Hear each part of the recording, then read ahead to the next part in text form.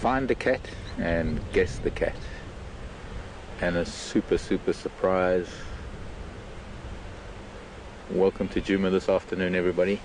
Welcome to a really special Saturday afternoon here in South Africa. We're in the Greater Kruger National Park, and only this morning I was talking about the possibility of a cheetah coming across quarantine and using it for a day or two.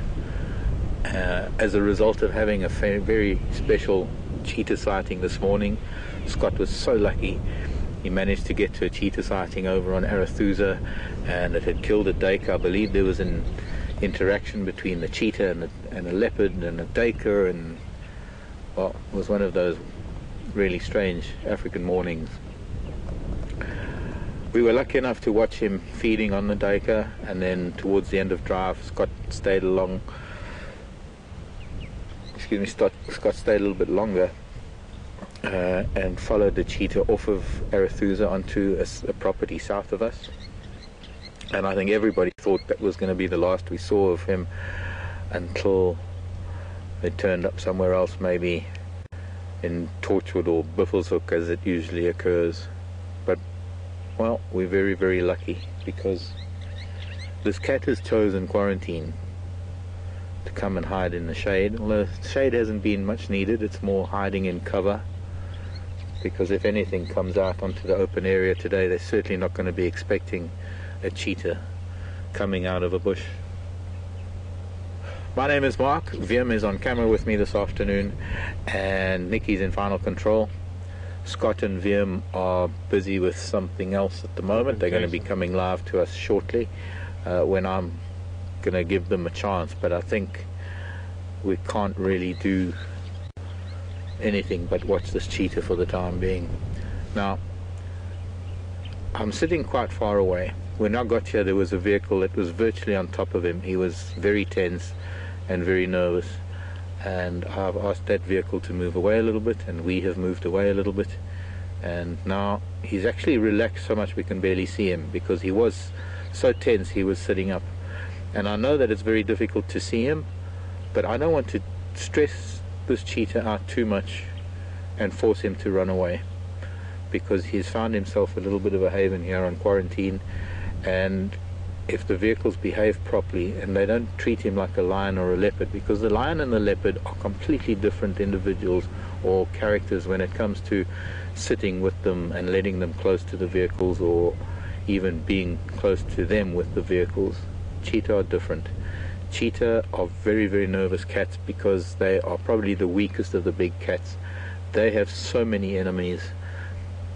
I've even seen jackal and vultures chase cheetah off of a kill. And because cheetah rely on speed so much, because it is so crucial to their existence and their survival, that any injury to a cheetah could result in that injury hampering their hunting abilities. So they are constantly on guard, and it's only when they're really relaxed can they lie down the way he's lying down now. He probably won't go to sleep until much later, where he can find himself a very safe haven. But he's on his shoulder, his head is up, and that's sort of quite normal for a cheetah. Sitting up on his elbows, as it were, that is a cheetah that is a little bit more tense. It's a cheetah that is more vigilant. And while it'd be nice to see him doing so, and he might if something occurs. There was a waterbuck that was running away, but if he sits up, that's because he's seen something. So once again, we're with a cat, and we want to exercise a little bit of patience, caution and patience with him. We don't want to press in.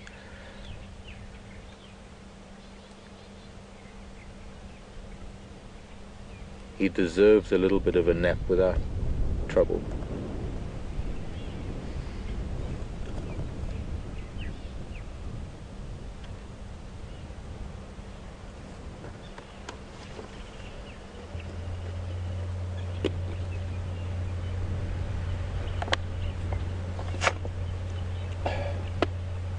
Lynn, hello Lynn, in Toronto in Canada. Then wants to know if Cheetah pair for life. He's actually become quite remarkably relaxed. He's even to the point that I can maybe move a little bit so that we've got a clearer view of his face.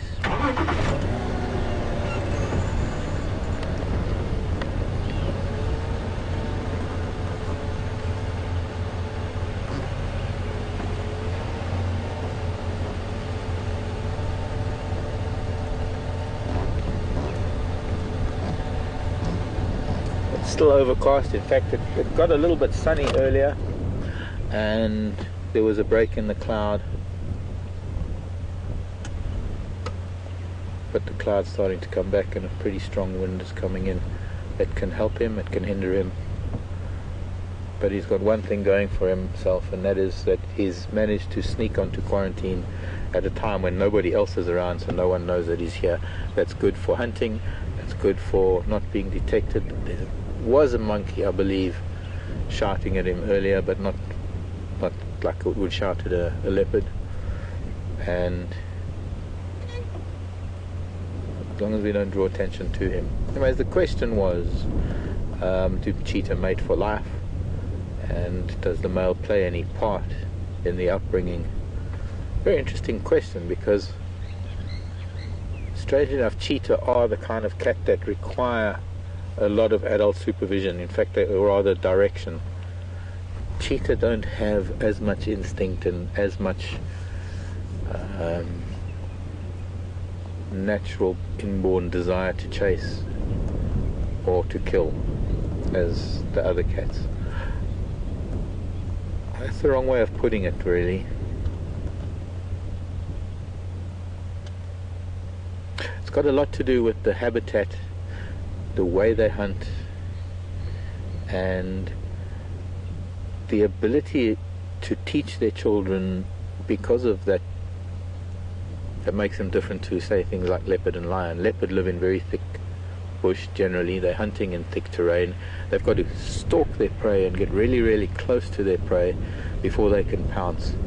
So it's not really good for a leopard to have her cub anywhere nearby when she's hunting, because of the way that they hunt. For cheetahs, completely the opposite. Cheetah are hunting in open areas and everything is visible, and it's because of that that it's not something that can be instinctive. It's something that she has to show her cubs how to do. And very often you might find, if this was a female with cubs, she would probably, if she was going to hunt, get up from there, leave the cubs hidden under that bush and hunt out on the open area so that they could see her. And then from that point on, there is a process of teaching that she needs to introduce to them that can be quite harsh to watch. But it's a process of learning how to catch, learning how to kill, learning how to feed, and learning how to do it quickly, as well as getting away from predators and not being a part of predators' lives that can endanger their lives. Very, very often cheetah will just abandon their kill with the slightest hint of danger. Now he's sitting up, but he's sitting up because he's cleaning, and he's relaxed enough that he's gone to cleaning, and for me that's great news. So I'm going to just get a better view of him now that he's sitting up. I'm also pleased that he's accepting our presence too, because now we can see a cheetah being a cheetah rather than on guard too often.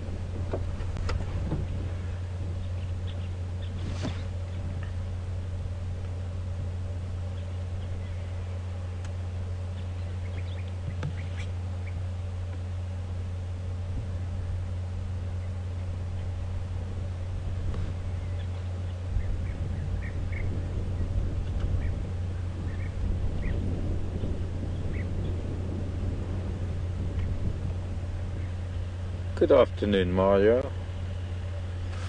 Wonderful to hear from you.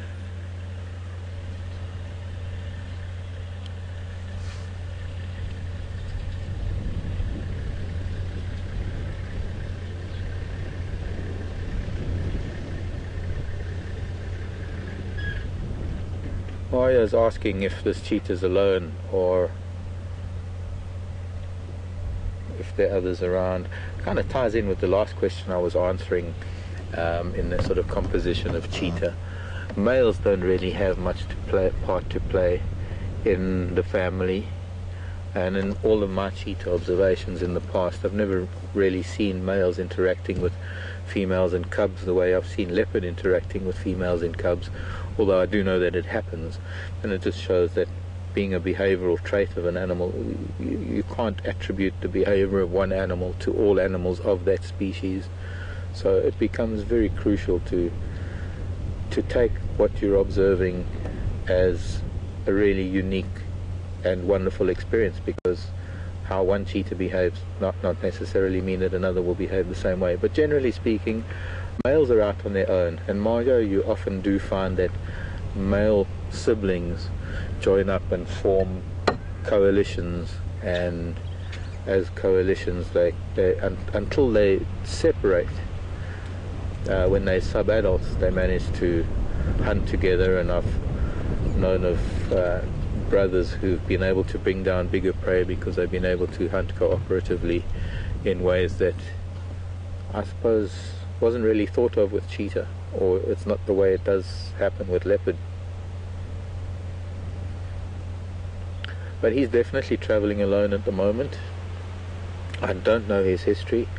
Just like the leopard and the lion, we could take screenshots, and I should even have my camera out. I don't know why I haven't. I think I haven't because I've been concentrating on his facial movements.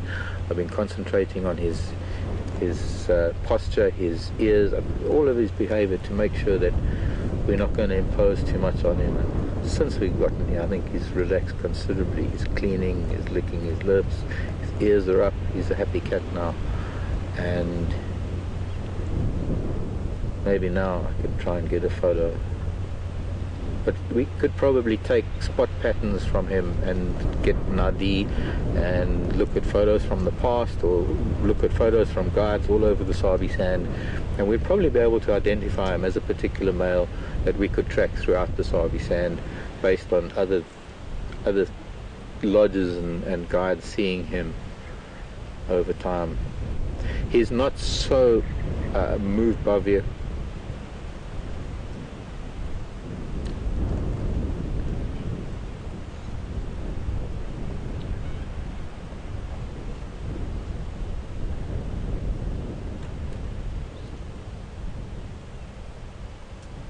Dave in the UK. Sorry, I just had to listen to the question there. Once again, he's relaxed, and that's good. I wonder if this is Benoni Dave. How far has he moved since the kill, and would he return to it?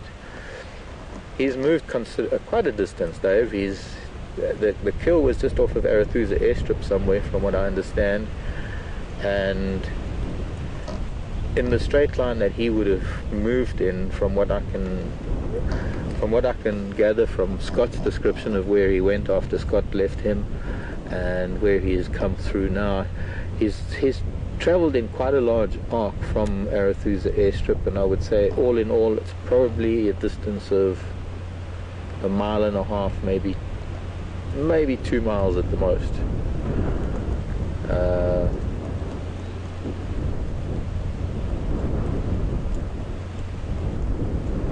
Maybe not even that far, 1 mile.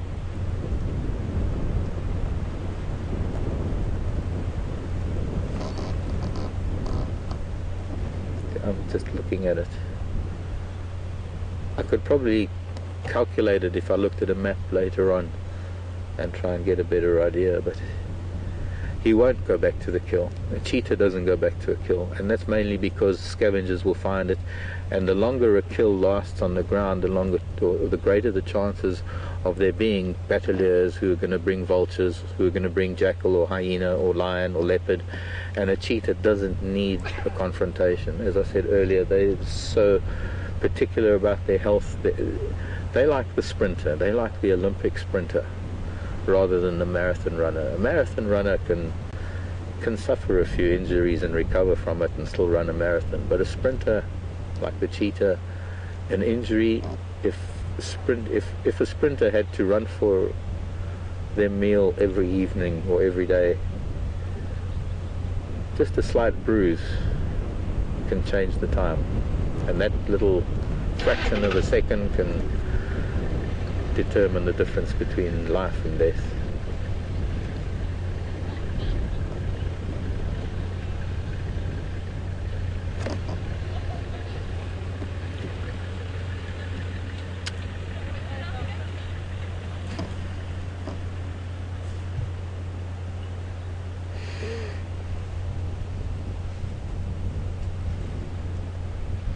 Hello James, I've been meaning to talk to you, James. Nice to hear from you. And James is asking what is its ability to maintain its speed. Not very far, further than any of the other cats, I have to say. You look at the cat with the shortest distance of running is the leopard, because it's mostly a pouncing cat. It's mostly a stalking and pouncing cat. And well, lion are a little bit of a runner, because lion, they're just these big bulky things, and they've got to stalk, but they've got to start the hunt a lot further away than a leopard because of their type of prey. But they've also got to use strategy. And lion don't have a very high level or high tolerance for cardiac exercise. So lion often have to give up pretty quickly. Lion maybe can sustain, or rather maintain, speed for a couple of 100 yards. Cheetah, on the other hand, because they are runners, that is their entire hunting game. And speed is of the essence. They've got to accelerate so fast in a short amount of time to be able to catch up with their prey. Because, you see, the catch-22 of it is that they're hunting out in the open. So that when they start their run, they've got to be confident enough that the gap between themselves and their prey is sufficient that they can overcome that distance with the acceleration that they have, and then maintain that. And I suppose about 400, 500 yards maximum. Don't know, I'm not one for numbers, but if I have to assign numbers, that would be probably about it. Leopard don't run for more than a few yards, lion for maybe a couple of hundred, but cheetah maybe for a few more. And then we start looking at the animals that have a running gait and a hunting strategy, because they're communal, that it's a conservative gait, so they're conserving energy, and they trot more than anything else. The hyena, the wild dog, they can last like that for kilometers or miles, whichever way you want to put it, because they also run in relays.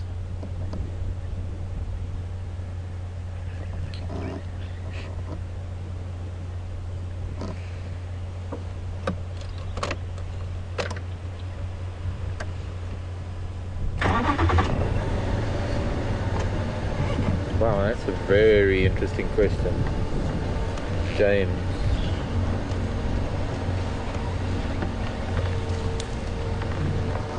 James is asking,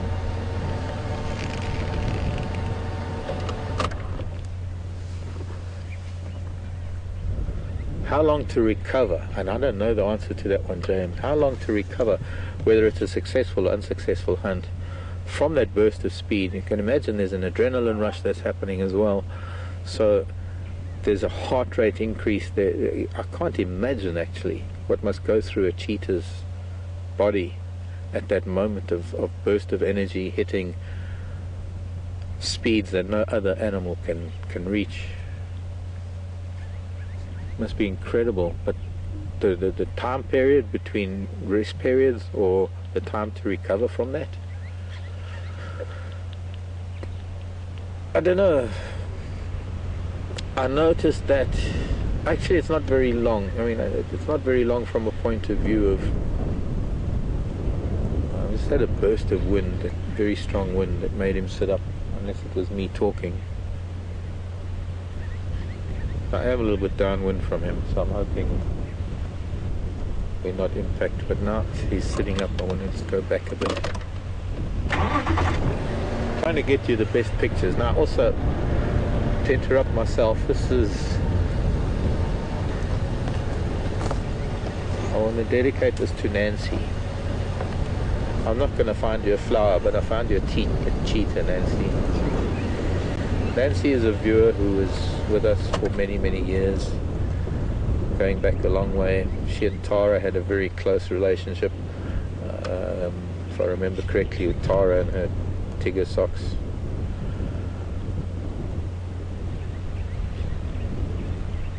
Nancy was known as Beaker Lips, and she was part of the community that helped us get where we are today. One of the viewers that stayed with us through thick and thin, and as some of the viewers say it, she went over the Rainbow Bridge last night. And so, Nancy, there's no flower, there's a cheetah.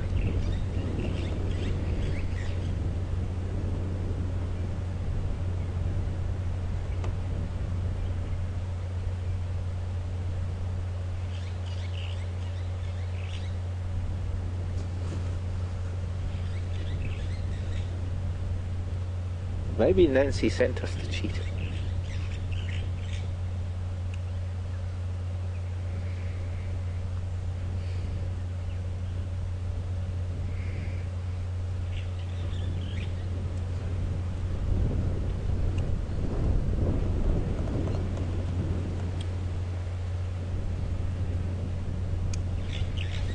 Oh, gee, something gave it a fright. I think something nipped its tail or something there. It was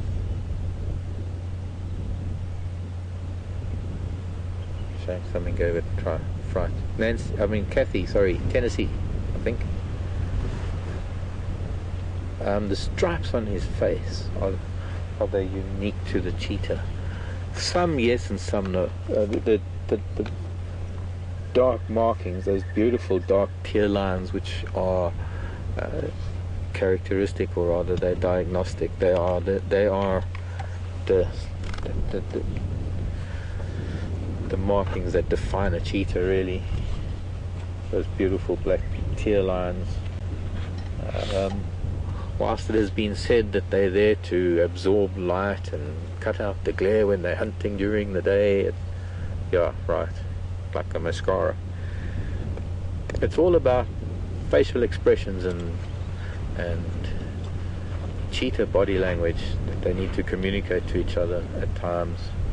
And you'll notice how those tear lines going to the corners of her eyes and the corners of her mouth, they will enhance, they will emphasize, they will from a distance be able to give another cheetah an indication of what her facial expression is like based on her mood and whether they can approach or not. It's all about cheetah language. It's like all the markings on all the animals. There are hidden messages in all of those markings that only those animals know about, that we're only just beginning to learn, because it's all got to do with not only the facial expressions but the level of the head, whether the head is up or down, and the angle of those lines. But if we look at the lines coming down from his eyes, going down behind his eyes, cheetah facial markings are as unique as any leopard or lions. And while all cheetah do have those black tear lines coming down from the eye, they do vary slightly, and if we were able to, we could get a little bit closer on him, we'd maybe be able to see finer detail. Wind's picking up considerably,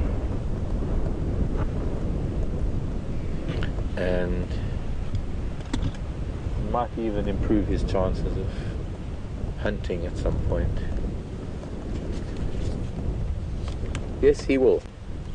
He could. I think I don't know how much of that steenbok he had this morning. Was it a steenbok? Yeah? It was a duiker. Oh, it was a duiker. Of course, I don't know the difference. I called an aardvark a steenbok the other day, so who am I to tell what it was? I'm just going to take a couple of photos, even if he's got his eyes closed. I'm glad he's got his eyes closed, because we can even maybe go into this beautiful big terminalia, change our angle a little bit.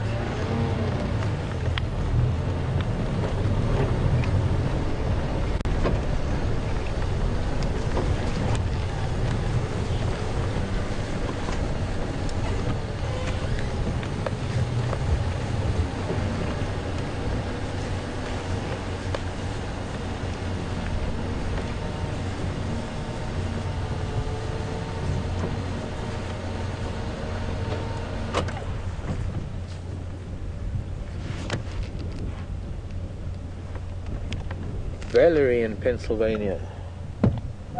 Hello, Valerie.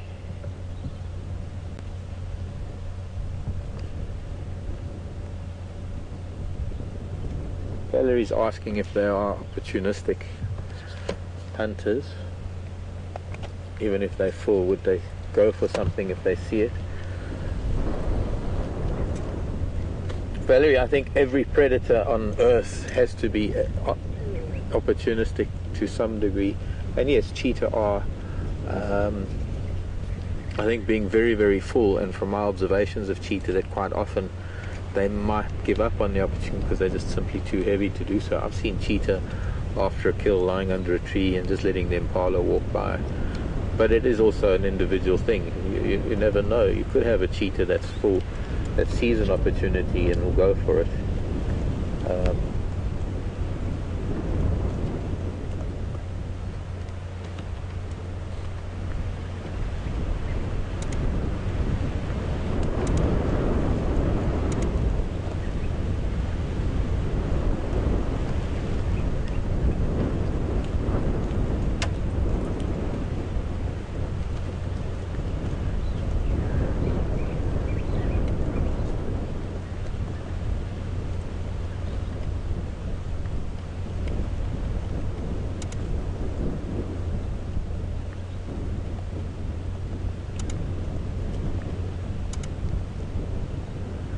Dara, or should I say, is it Dara? It's like branches and branches and grasses and grasses. Dara or Dara is in Ohio. Oh, now I've forgotten the question. Sorry, I'm concentrating on what he was doing.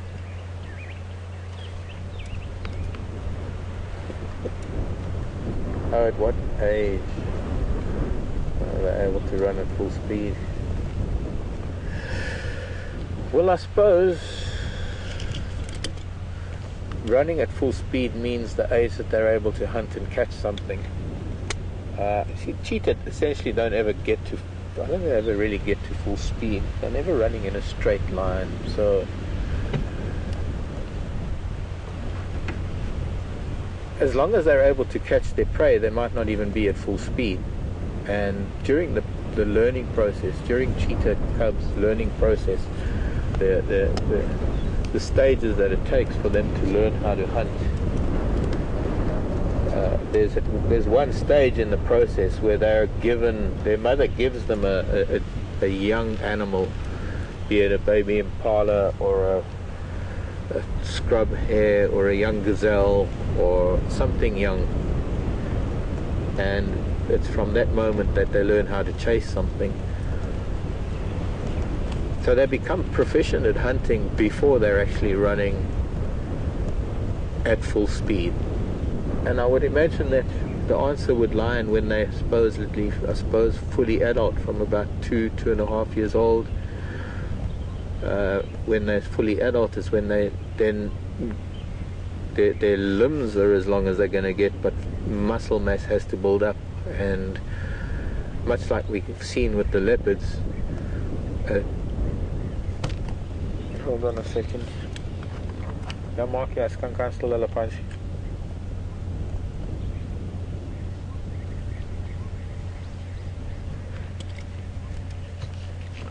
I'm getting a little bit of sunshine coming in now, which is nice.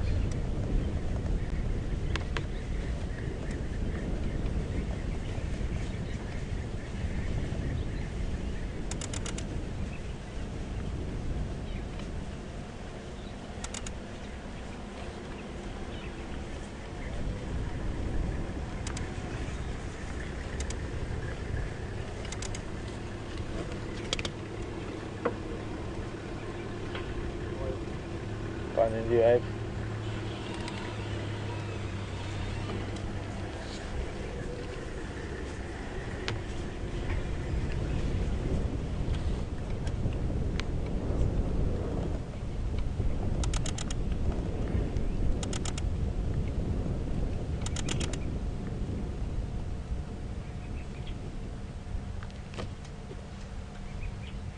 Perfectly beautiful markings.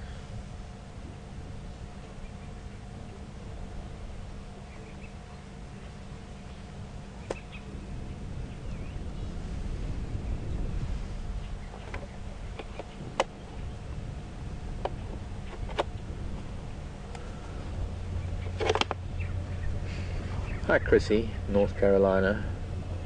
Wanting to know if the population here is perhaps endangered.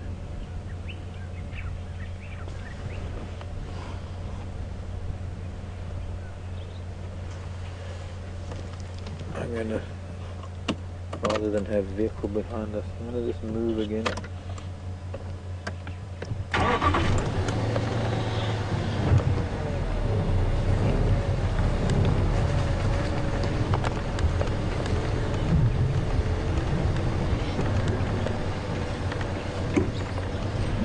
Population of cheetah in South Africa is pretty stable within national parks, and there are a lot of places that are reintroducing them or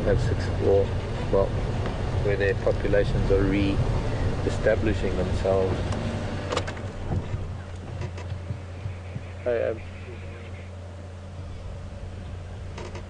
Maybe a little bit back.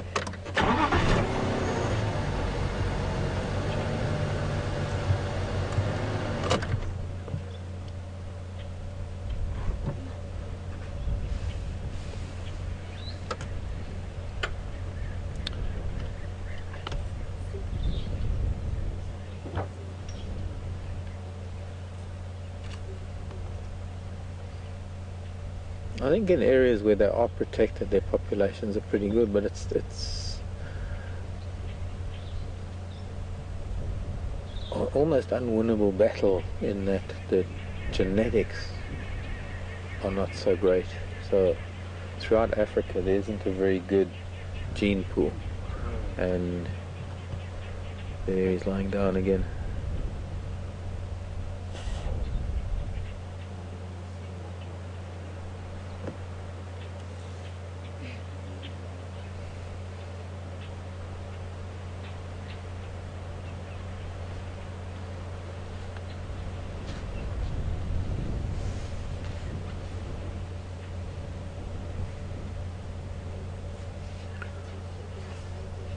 Question from London, from Karen in London. Hello Karen. Is it true that they're not part of the cat family? No, that's not true, Karen, at all. They are cats, but they are not part of the lion and leopard branch of the cat family. They are their own branch of the cat family. They are most certainly cats. In fact, they're only big cats that purr. But I think the misconception comes about because when you look at scientifically or in nomenclature and how lion, leopard, jaguars and tiger, how they are linked genetically, cheetah are kind of on a completely different branch of the evolutionary tree, for want of a better phrase. I think if anything, cheetah are probably on a branch a lot closer to the puma, the mountain lion, in the sense that the mountain lion is also this branch of the cat tree that is not from the genus Panthera. Not to say that the puma or the mountain lion is the same as the cheetah, but the two of them are cats, but they're just not part of that branch of the cat family. There's some birds making a lot of noise further up. Nothing to do with the cheetah, I don't think, but it is making them a bit nervous.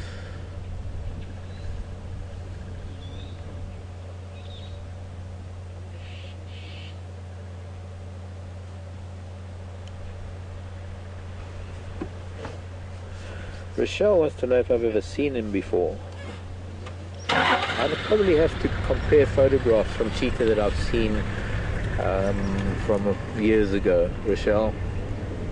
There were two boys that we used to see on Cheetah Cut Line going up into Buffelshoek. We found them a few times up on the corner of Buffelshoek Cut Line. Also along Cheetah Cut Line. Could be he's one of them that's now a little bit older, but I haven't been in the Sabi Sands for a number of years, since November of 2011, And if he's younger than that, obviously I don't know him, but he's also the first cheetah I've seen since being back here, and I got back here in early December of last year. It's the first cheetah. Scott was lucky enough to have him on drive this morning, and he's the first cheetah we've had on camera since we began our latest series of broadcasts from Djuma. And at this stage I don't know if I've seen him before. If he's old enough to have been one of the boys that were walking around here 4 years ago, maybe. Now we're getting a little bit of a break in the cloud in the west, and we're going to have the most incredible light on him.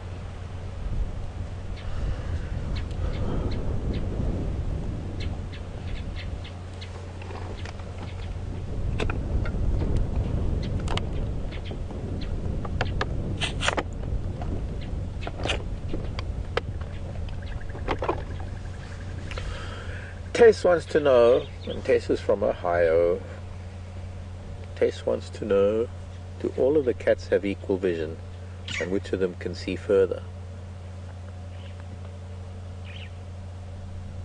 I wouldn't even know how to measure that, Tess, but I'd probably be able to think about it. And I think cheetah, being an open plains hunter, needing the kind of vision that they do, needing long far-sightedness, I suppose they would probably have better clarity at distance than a leopard would need. I'm not saying that leopard are short-sighted cats. I'm just saying that leopard, when they're hunting, everything's close quarters, and how do we know what they can see at distance? Because they don't really ever react to things at distance much. So I would hazard a guess and say cheetah have probably got better long vision, distance vision.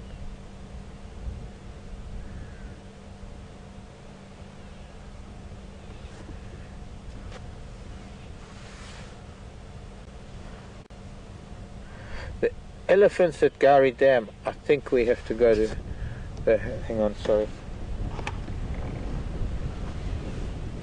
Sorry folks, I've got to talk on the radio. Mark, you go.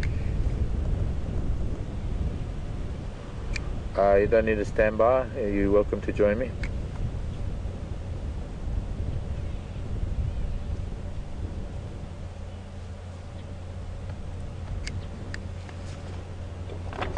Sorry, Nikki, go again, please.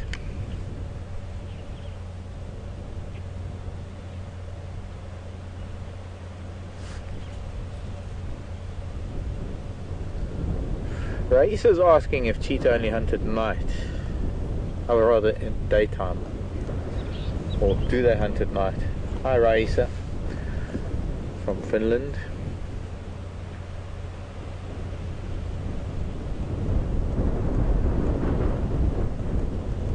Personally, I've observed cheetah being interested in things at night. I've been very, very lucky in the years that I've been out in the bush, and my passion and obsession with the full moon, to be out in the full moon. I was very, very lucky in the early days in the Sabi Sand to go out on full moons when there was, well, after everybody was in bed, and spend a lot of time out with cats on open areas. And I was very lucky to spend time with cheetah on open areas, and occasionally I saw how they would get interested in impala and things, sitting up and watching them in the distance.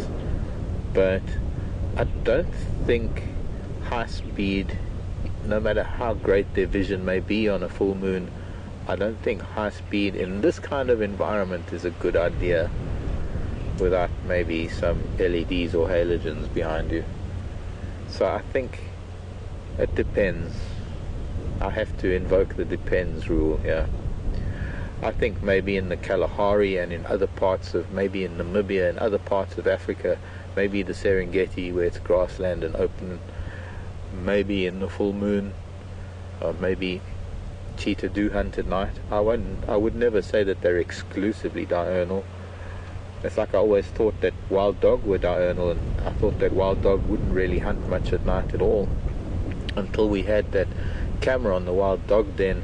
And the day that we went live with the camera was the day that the pups came out of the den, and for 3 months we had 24 hours of wild dog coming and going from the wild dog den, and they came back several times during night after killing to bring food back for the pups.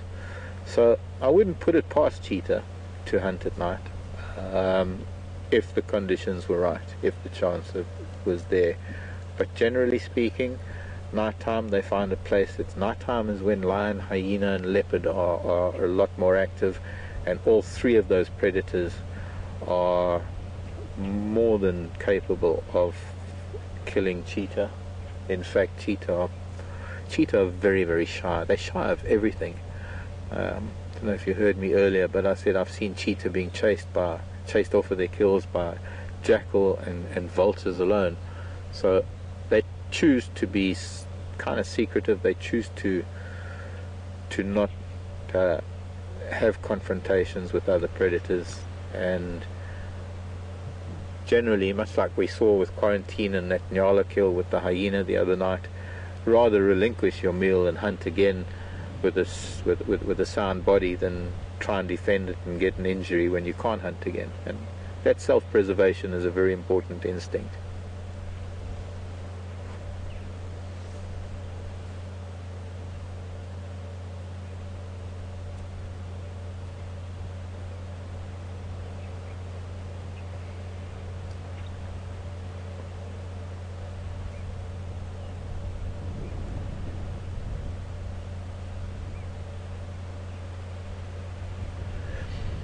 Jim, could you zoom out for me just to show sort of a broader, because Brenda in Pennsylvania is asking since they don't climb trees, where would they bed down for the night? Well, this is what we're looking at, Brenda. Can you see the cheetah? It's kind of it's bushes like this where they bed down mostly during the day. And you'll notice that it's completely the opposite at night. If it were nighttime now, from that vantage point where he is now, he's probably got pretty much a 360 degree view through every little gap in every little leaf. Around this open area, he's got an incredible view of anything moving. So if there was anything in his peripheral view, he would be aware of it. And come nightfall, he'll probably come out from that cover, keeping in mind that cover is there, but he'd come out into the open where he can see, and he'll probably fly on a termite mound or out on a flat area where he still has that same command of the entire open area. And from what he's seen during the day going into nightfall, he will know how safe it is, and he'll know that no matter where he is, he'll be able to see something coming from a distance. They are able to jump into trees, especially young cheetah do a bit of climbing. They can leap, and I've often seen cheetah getting into trees away from hyena, but they need trees that have been pushed over by elephant, trees that are at an angle, trees that have either 45 degrees or 30 degrees. They're able to, in fact they use them a lot for vantage points. There are a few of them around if danger happened to come, but their best form of defense is just running away and having enough time to do so. Unfortunately, lying in the shade like that, there could be other cats that are doing the same thing, and lion, much like a cheetah, would be under the covers looking around, seeing the whole world. And fortunately I've never seen it in real life, but I've seen film of lion approaching sleeping cheetah in shade like that, and the cheetah were completely unawares, and of course they lost their lives. Remarkable footage that was sent to me, pictures by Penny in Durban of a cheetah that had killed an impala, a big male cheetah like this that had killed an impala, and he was probably so intent on the kill and throttling it, he didn't see the leopard coming up, and the leopard killed him and took both the cheetah carcass and the impala carcass into a tree.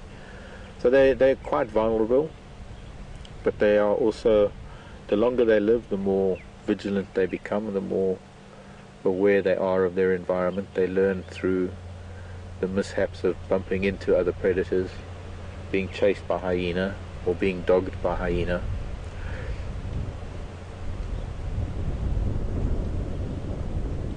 Hyena that just sit around waiting for them to make the move, and then as soon as they kill the hyena, know that they are able to steal the prey.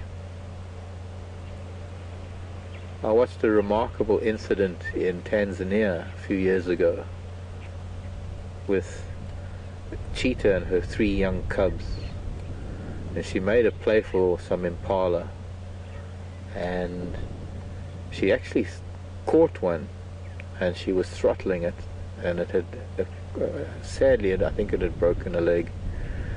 And as she was throttling it, the local troop of baboons, and these are olive baboons,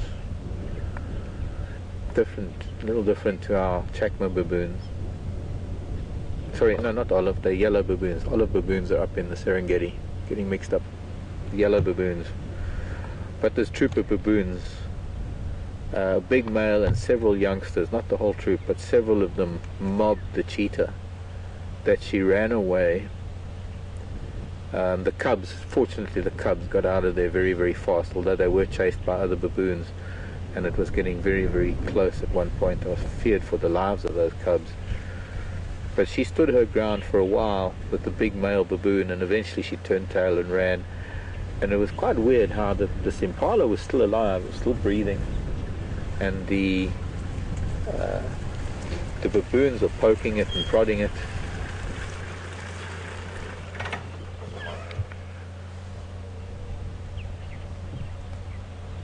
And eventually the impala got up, the baboon became bored, and the cheetah came back and killed the impala, but the baboon came back and chased her off again. And it was really very, very strange circumstances.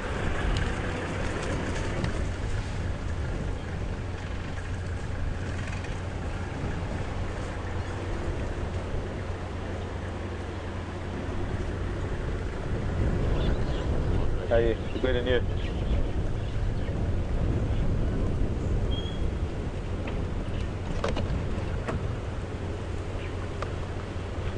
You want to come in here? You want to come in here?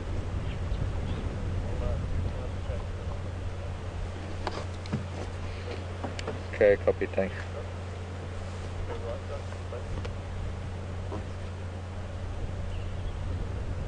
Hi, Trent. No, I haven't had the fortune, I haven't had the pleasure of having a cheetah jump onto my car. I've seen how it's occurred up in East Africa. I did spend some time in the Masai Mara in Kenya, and funnily enough, I did see cheetah. I was in a cheetah sighting with the BBC Big Cat Diary vehicle with Jonathan Scott in a cheetah sighting, and the cheetah was using the shade of his vehicle rather than sitting on his vehicle, and it was more important for the cheetah at the time to see shade than seek shade rather than seek prey. So the cheetah itself was and her cubs, actually she had very, very young cubs, was sleeping in the shade of his Land Rover.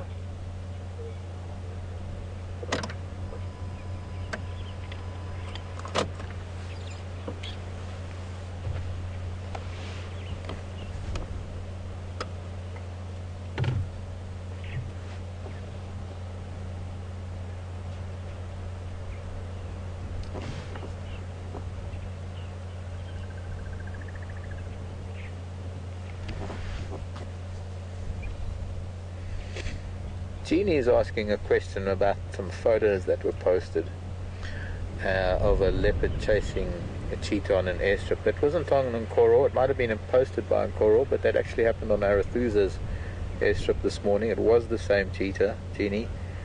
From what I understand, he was on Arathusa airstrip, and a leopard, I'll find out now from Ryan.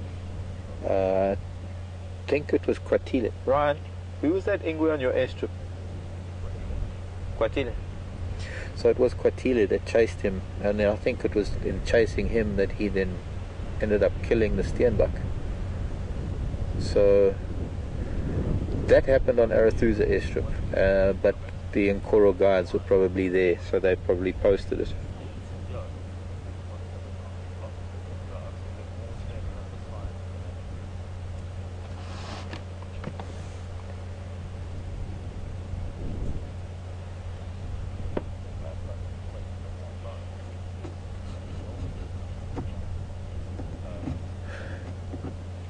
Teresa's asking about a territory, whether cheetah have territories. Cheetah have more of a home range. Now, there's a subtle difference, I guess, between a home range and a territory when we're talking about animals. And cheetah don't necessarily have a territory. They're constantly on the move. They have very large areas that they roam in, but they become familiar with particular habitat types and terrain types that become favorable for hunting, and rather than going to unknown ground, they will move around within that home range that is familiar area to them, and it's more than likely an area that their mother has taken them in and taught them in, being very much learned hunters the way they are taught how to hunt. They kind of take on the characteristics that their mother taught them, or that their mother had grown up with. So you find cheetah that specialize in certain animals, or that have found ways to hunt certain animals, will teach their children how to do that, and that sort of behavior then becomes perpetuated within within successive generations of those cheetah. So they do stick to certain areas, but it's a very, very large areas that they cover, I suppose, in much the same way as wild dog. In fact, very similar to wild dog. Wild dog don't really have territories, but they do have ranges that they move in, and they don't really move out of those ranges. It's familiar territory, or wrong word to use, it's familiar habitat, it's familiar ground to them, and it's large enough that they can, that home range that they cover is large enough that they can be in a different area every day, because their presence becomes too easily noticed by either competitors like lion and leopard and hyena and jackal and birds to some degree, but also because their presence gets noted by the prey species. So they've got to be in new areas for that surprise element, to be able to have successful hunts in a new area almost every day. It's one of the reasons why when there is a cheetah here, we have to capitalize on having its presence, or rather of being able to look at it and enjoy its presence. And as the evening wears on, I've got no doubt that there are going to be some animals coming out onto the open area. It'll be interesting to see if anything's going to develop, but so far we want to just sit tight, and maybe we'll go and see what Scott's doing.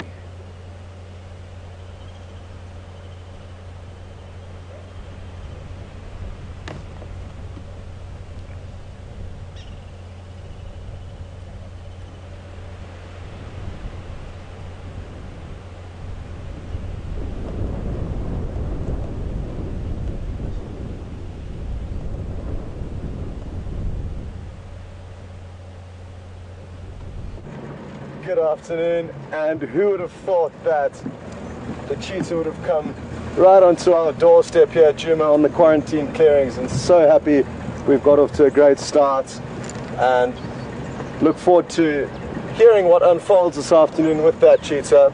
So what a great start, and so happy that Mark has also got to see the cheetah, as it certainly is a rare animal for us to see, so really happy that he's got a chance to spend some time with it. Myself and Jason have been enjoying being back working together. It's been a long time since we were out here exploring and adventuring together, so we've been having a really great time catching up. And we've been looking for mvula. We haven't had any luck. We did respond to some alarm calls just a few minutes ago, and we found a hyena, which was still exciting and still good to find, but she moved off, and it looks like the mother of some of the cubs that live here at the den site where we spend a lot of time, and she did head in this general direction after we found her. So I think we're going to pop into the den site quickly and see if it's active. Thereafter, we will decide what to do and possibly continue our search for Mvula. It's a wonderful, cool afternoon, and we're really enjoying the cloudy weather and hope that it brings some more rain, as we only had a tiny spattering of rain last night.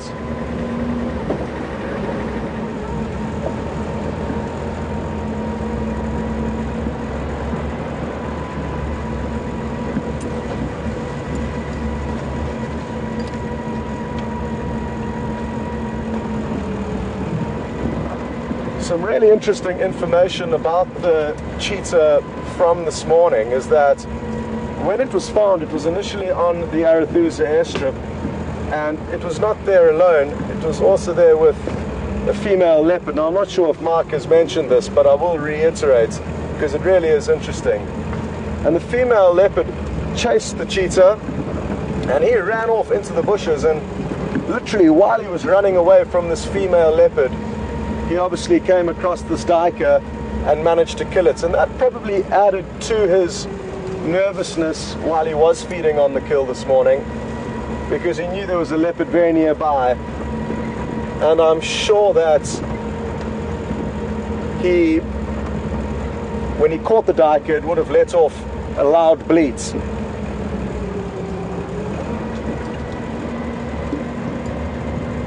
And that loud bleat would not only attract the leopard, but also any other predators. And it's not all antelope that will let off a loud bleating noise in distress when they are caught. It's mainly duiker that do that, and warthog are another animal.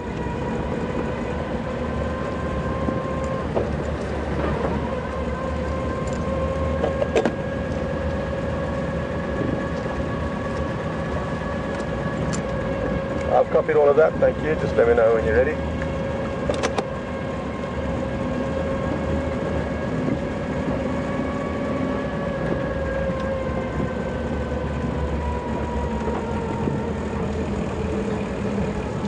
Well, I've just got a message from Nikki that there have been a lot of questions wanting to know if Romeo, who's also known as Jason, is back, and he certainly is. He's right behind me on camera, and so wonderful to have him back with us.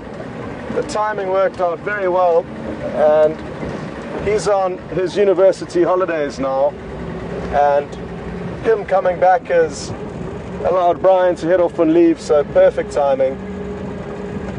Anyway, it sounds like there's some action over with Mark, so we'll cut across to him and catch up with you a little bit later.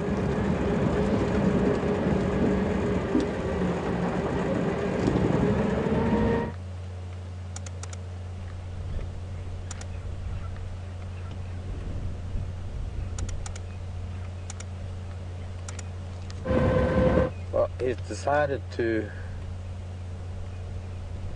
move just out of the blue. He got up and he's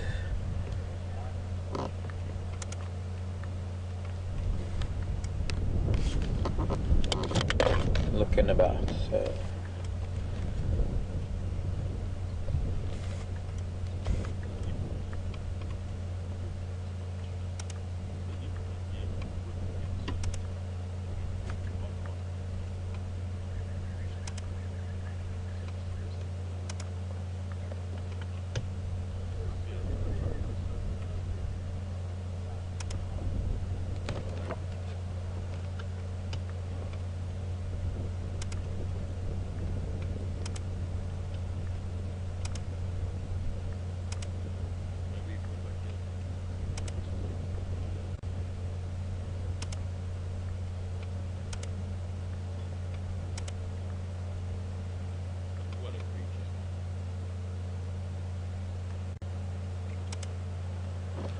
Andy's saying Cheetah doesn't seem to be used to vehicles. Is he lost? He's not lost, and he is actually ignoring the vehicles. He's quite fine with the vehicles, as long as we keep our distance. He's not looking at us.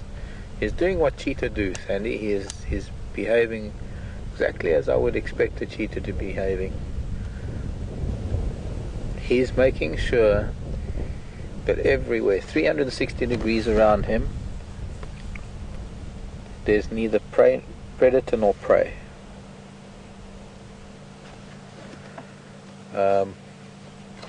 One he might want, one he doesn't want, but the fact is that he's got to be alert all the time. That is what makes a cheetah a successful animal. I'm sitting here, he's coming towards us. If he was not used to the vehicles, he wouldn't be walking towards me.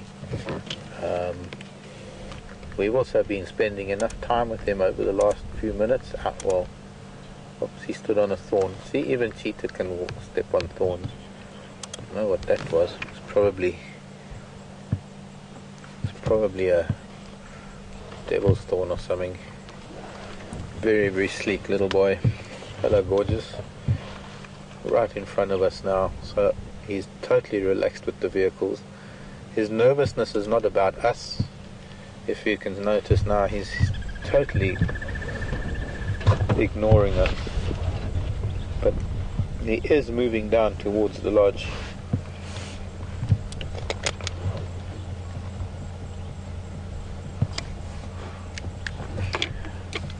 You can run outside. You'd see us from, oh, maybe not now.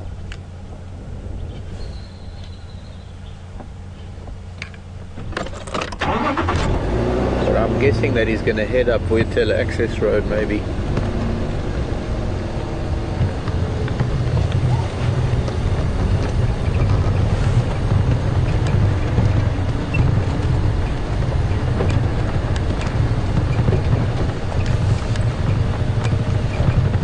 Hello, Laura. How often do they need to make a kill to remain healthy? You can hear squirrels shouting at him now.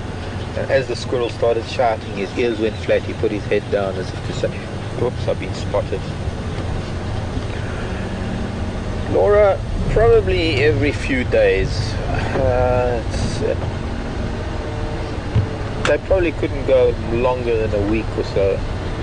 Now it's getting dark, and he's probably going to find a nice little spot to lie out in the open right now. He might even go and jump up on the sign later. But I think he wants to lie down.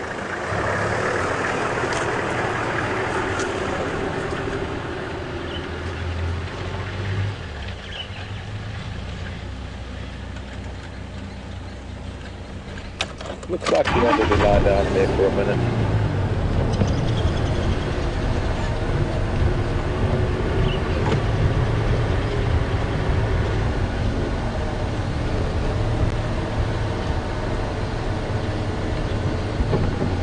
And this is what I was saying, is that now that he's spent time undercover for so long,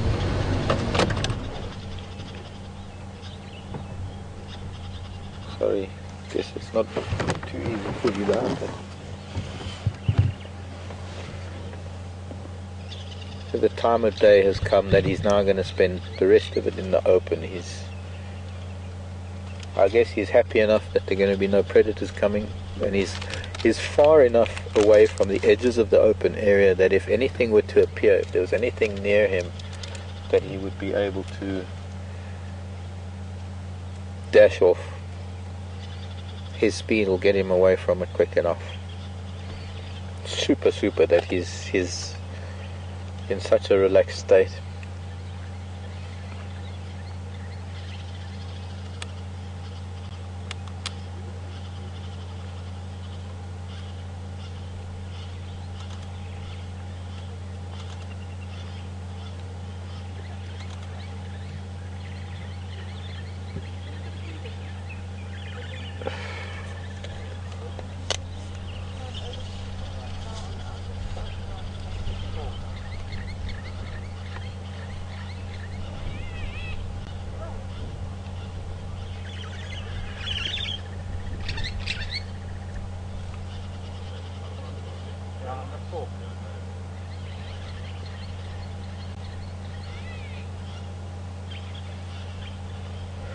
Hello, Genevieve. Gee, Genevieve in New York. An interesting question. Genevieve is asking, is anything coming? I mean, people are looking that way for something. Gula might be around. He might even hear some alarm calls and come investigate.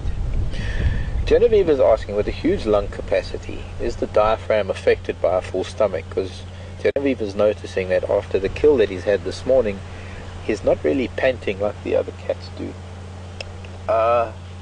I think it's got a lot to do with temperature too right now, Genevieve. I think at the moment it's pretty cool, temperature-wise. It's pretty cool that we were the Cheetah, sort of hip-hop wise, but temperature-wise, he's not overheating at the moment. He hasn't been running. He's been resting probably for a considerable part of the day, and I don't think he could have eaten very much of that steenbok. He's looking pretty lean. I think he's maybe even processed some of what he ate earlier, and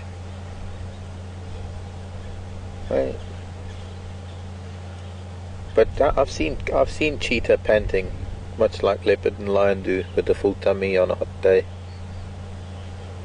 And wait till you see a cheetah after it's actually exerted itself in a hunt.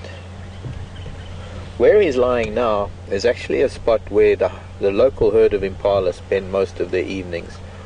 Almost every evening that local group of impala are out here, and it's going to be very interesting to see what happens as the evening wears on.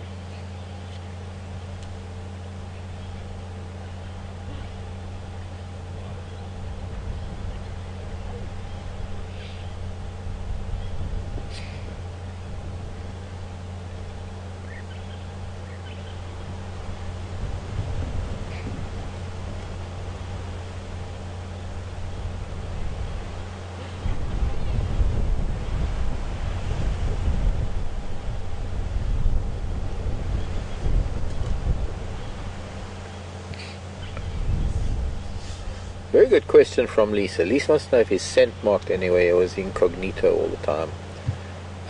So far, well, I don't know. Lisa, I have no idea.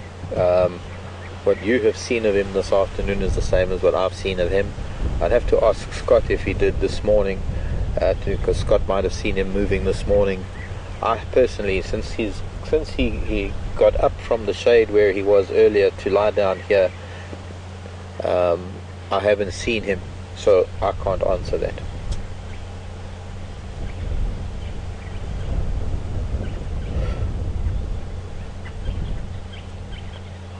So Scott is saying that he was actually moving quite fast this morning, or in Scotty's words, highly mobile, which is radio parlance for he was moving quite fast. And so Scott didn't see him scent marking this morning. Great having this communication that we do have, because I get the message in my ear as soon as I've asked the question. So not yet. It'd be interesting to see if he does. So at the moment we can assume he's sort of incognito.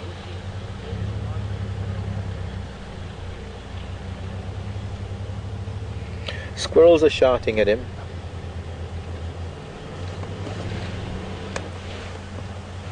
Hang on. Copy it, enjoy.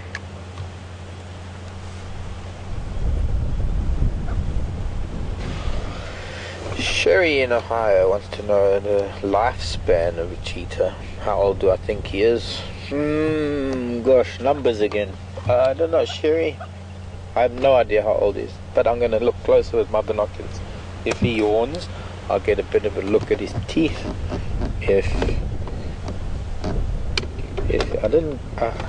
he's adult. He's not a fully grown. I'd say he's a young adult. Just looking at his neck, isn't as thick and as robust as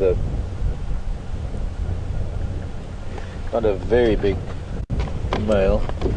Go ahead, Scott.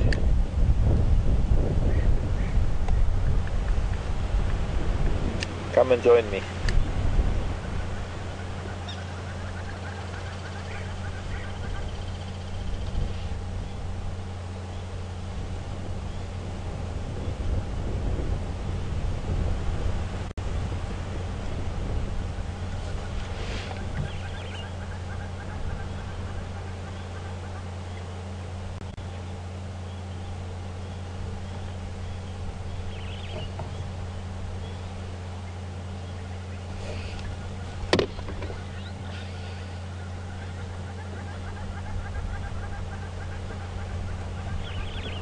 Sorry, Nikki, I was on the other radio. I didn't hear that.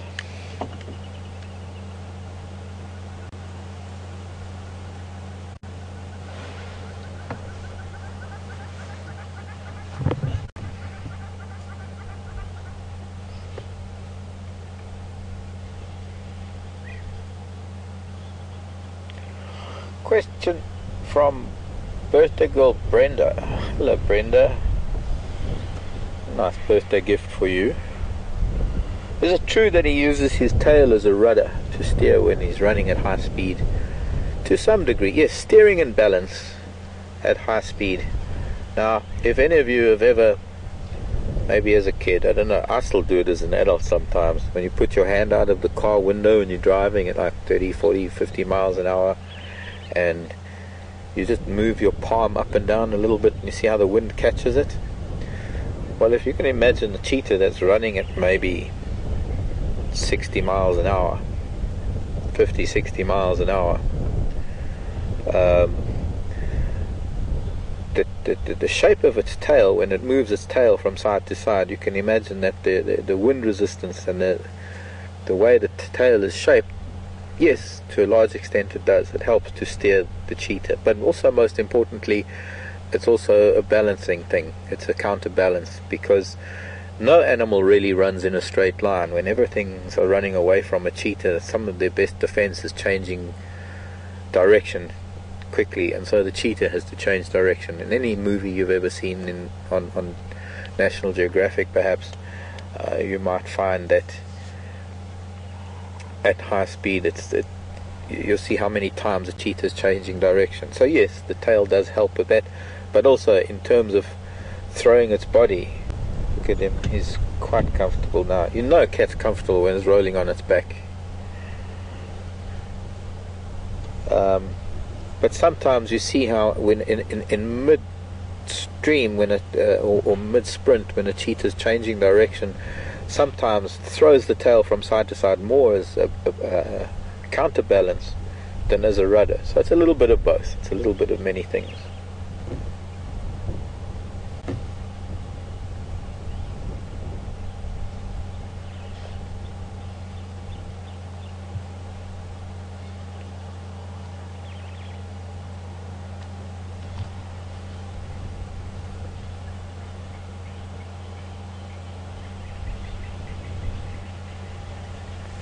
Vicky is saying that the cheetah's head is so much smaller than the body, and is this why they're the fastest land mammals? Not so much the head. Well, the head plays a big part in that, Vicky, most certainly.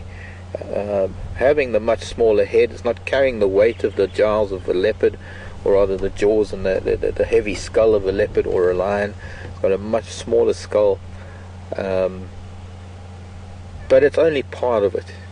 The other part of a cheetah's physiology that lends itself to high speed is a very, very narrowed body. You can see with him lying down, he's only a few inches thick, or I mean that's maybe 8 to 10 inches at widest, at his most widest point, if that, at the hips and his shoulders.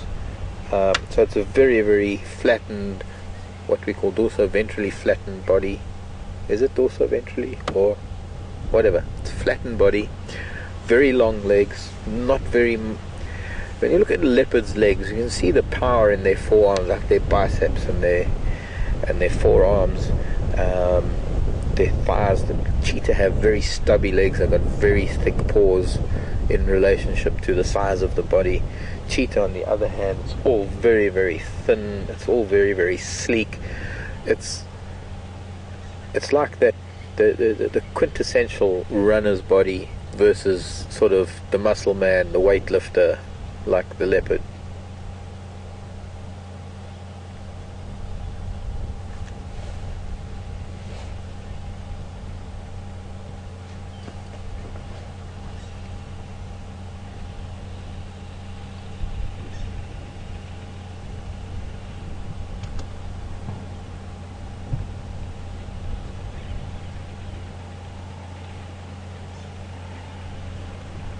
Please watch camera on me.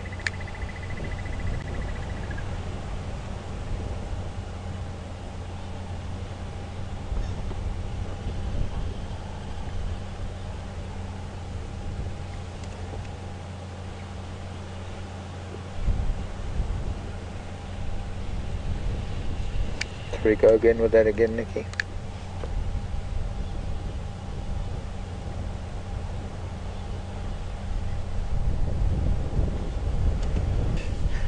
Hi Enid. And Enid is asking, are cheetah unable to climb trees because they don't have fully retractable claws? No, actually it's got nothing to do with the claws at all, Enid. But yes, you are right, it's more got to do with the physiology, more got to do with the body type. Cheetah don't have retractable claws, but they do have protractile claws.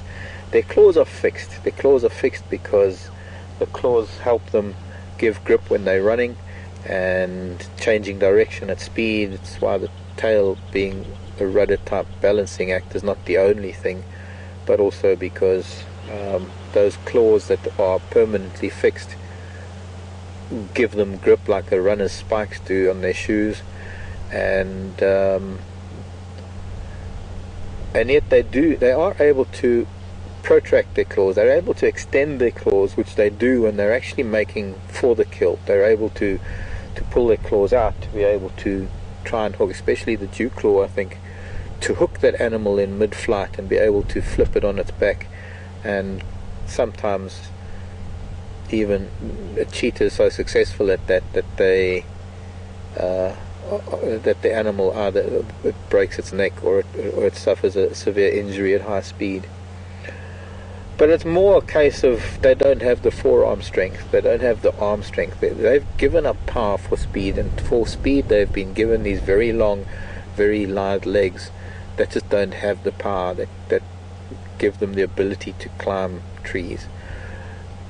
Claws do have a role in that being permanently out the way that they are constantly worn fairly blunt, so cheetah's claws are not necessarily as sharp as a leopard's claws that are able to grip, but a cheetah and a leopard could probably extend their claws in a very similar way. It's just that the cheetah can't pull their claws back in the way leopard and lion and other cats are able to. I'm wondering, Scotty's joining me now. I'm wondering if Scotty wants to maybe film him from the other angle.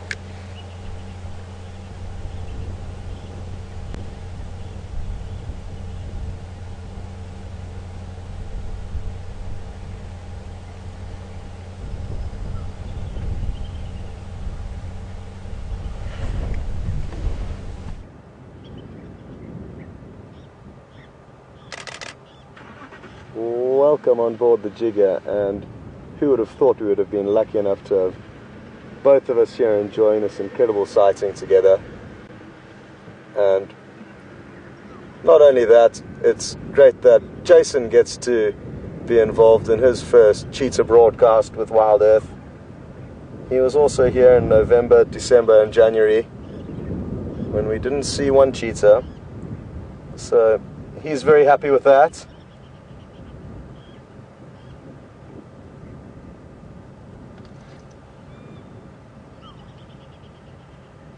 And I'm also so happy. I really didn't expect him to travel this far, and that's the great thing about being here. You always get surprised by the animals and their movements.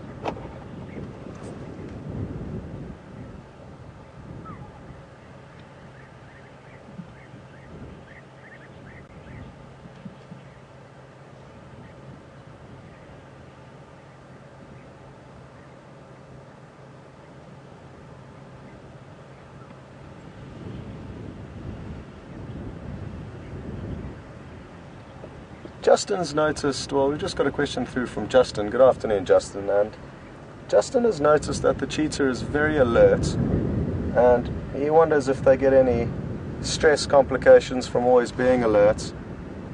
But no, they don't. And think of all the other animals, the impala and all of those animals that are also always on high alert. And even the other predators, even lion will be alert and leopard will be alert, because other lion and other leopard can even be threats to their own species. So I do agree, though, he is on edge, and I think that's got a lot to do with the wind that we're experiencing, and a lot of the animals will become more nervous in the wind because the noise of any animals approaching them would be muffled by the rustling of the wind blowing through the dry vegetation.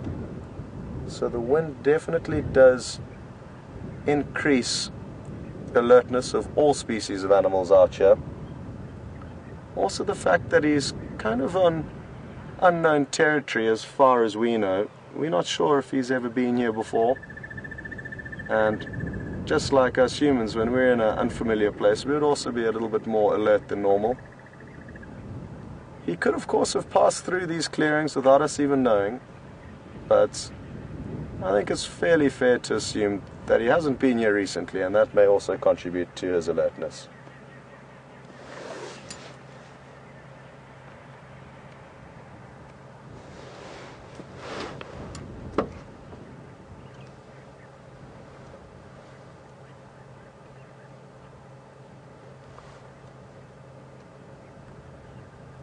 We've just got another question through from Grace. Good afternoon, Grace, and welcome on board.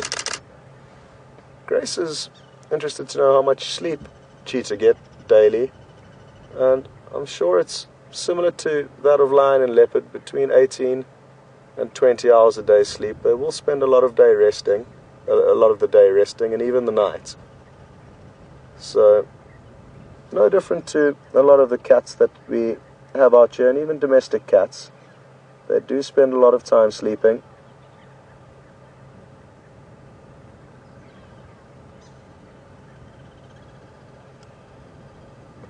Well, will the yawn we've just seen be an indicator that he's going to get up and move?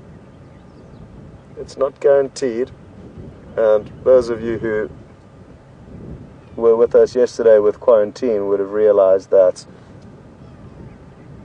it may not definitely mean that they will get up, but it is a good indicator, and him stretching now is also a good indicator.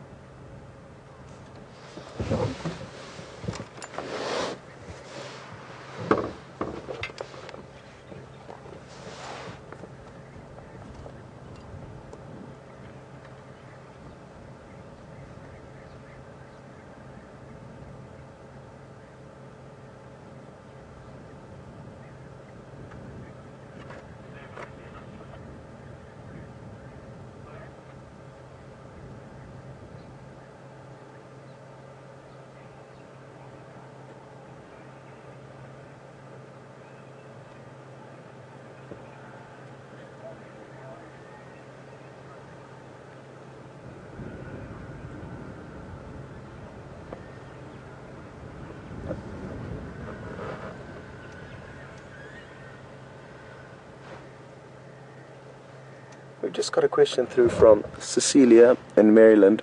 Good afternoon. Cecilia is interested to know the difference in the tracks between a leopard and a cheetah, and the main difference is the fact that the cheetah's claws would be present in the tracks on the ground, whereas the leopard's claws would not be present. The leopard only protracts its claws when it's latching onto prey and or climbing trees, for example. Whereas the cheetahs are always out. And what has it seen, I wonder? It seems to have seen something. I'll look back and can't see anything from my angle. Maybe it didn't see anything. So that's one of the major differences that you'll look at in the tracks. Their tracks are also quite slender.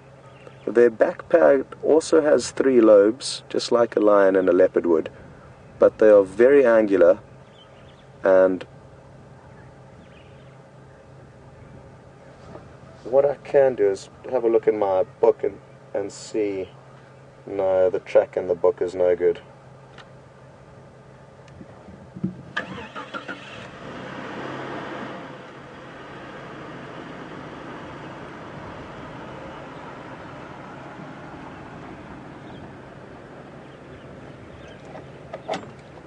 Copy, good plan.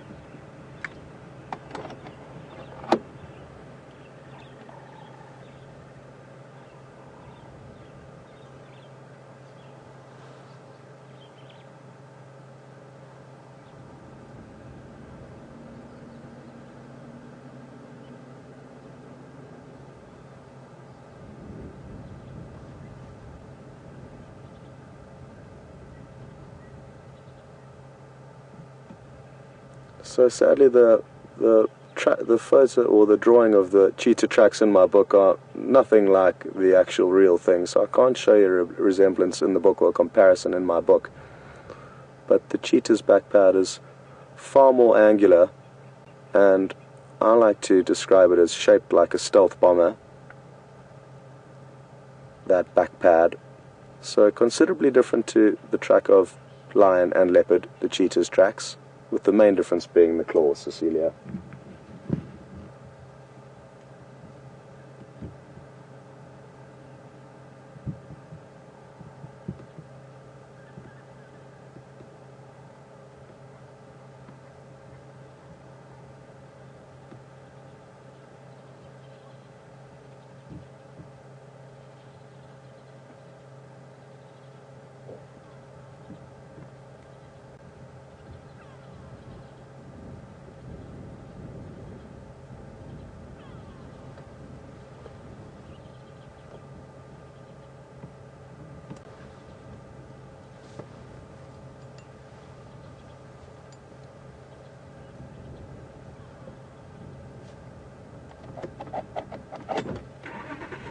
Sorry, if you could just send that through one more time.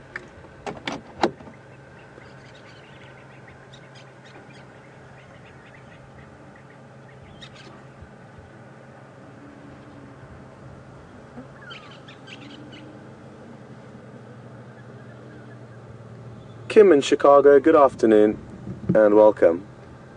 Kim is interested to know whether, if cheetah came across cubs of lion, leopard, or hyena, would they also kill those cubs? And I think the answer to that is yes. I actually haven't seen footage of that, come to think of it, and I'm not 100% certain of that happening. But I think there is a very strong chance that that would happen, and competition between all the predators is high, and I'm fairly confident that that would happen. Mark, what do you think about that question? I think I'm kind of the same as you. I've never seen it happen. Yeah. But I think that if a cheetah was, especially a male like this, if he came across a leopard cub or something, I don't know if you can hear me. I hope you can hear me. I think so. I think so too. Cool. Well, then we're on the same page there. Yeah, pretty much. With opportunism, and if you can eliminate your competition, they do. Exactly. I don't think they'd seek them out the way that maybe hyena would seek out cubs, or lion would seek out the cubs of competitors. Oh, he's up.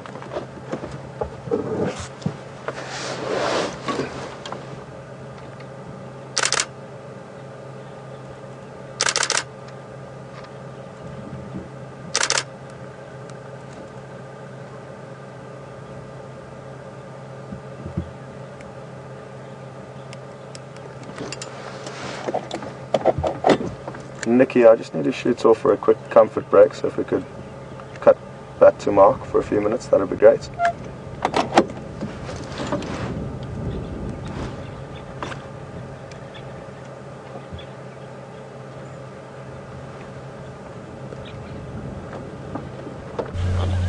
Well, we are really gifted this afternoon, and it happens to be a Saturday too, weekend. So I'm hoping that there are going to be some of you who manage to watch on the weekends that sadly don't join us during the week. I would hate to have this happen on a Wednesday or a Thursday and then you find out about it on a Saturday. So I'm really, really glad that this cheetah is chosen today of all days. Really beautiful sighting. And just one of those wonderful moments when patience has really paid off, sitting with him and being careful of his space. Now he's so relaxed with us.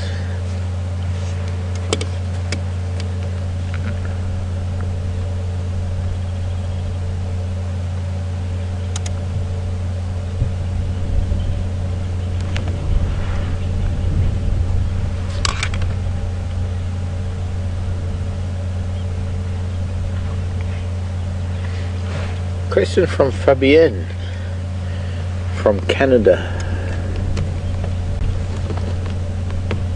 Traditionally, how many cubs in a litter and how long Would they stay with mom?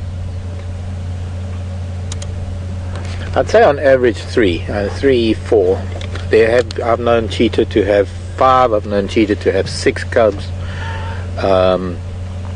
Obviously, the more cubs, the higher the attrition rate, the higher or rather the lowest the survival rate, because they do lose cubs. But I have on numerous occasions seen a cheetah successfully raise 3 to maturity, and whether they started off as 3 or not is another story entirely, or another matter. But the learning process that I was talking about earlier, this whole process of learning how to hunt and learning how to kill, learning how to not only open the carcass but also learning which part of the carcass they need to eat and how to eat it, and especially because, well, when we look at a cheetah's face, you can see how they're not really built for chewing bone and chewing heavy material. So they don't have those masseter muscles, those cheek muscles that leopard and lion have, and they tend to mostly only go for the meat, which makes a carcass that a cheetah has eaten very easily noticeable, because it's mostly the meat that's eaten off the bone and very little bone that has been chewed. They do chew on the edges of vertebrae and ribs and things. But a cheetah, as soon as they learn how to do these things, as soon as they learn what it is they need to do as fast as they need to do it to survive, they can become independent. And for some cheetah that can happen at 18 months if need be, but generally it's probably from about 2 to 2.5 years.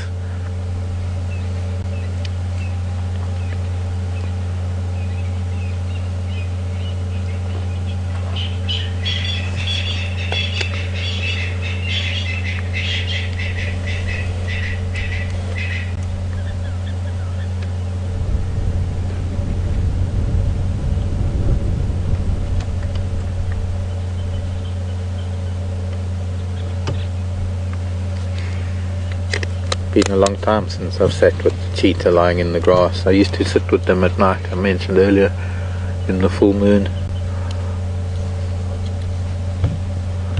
Myself and our caterer Phil, at the time, she was an Irish lass, very thick Irish accent.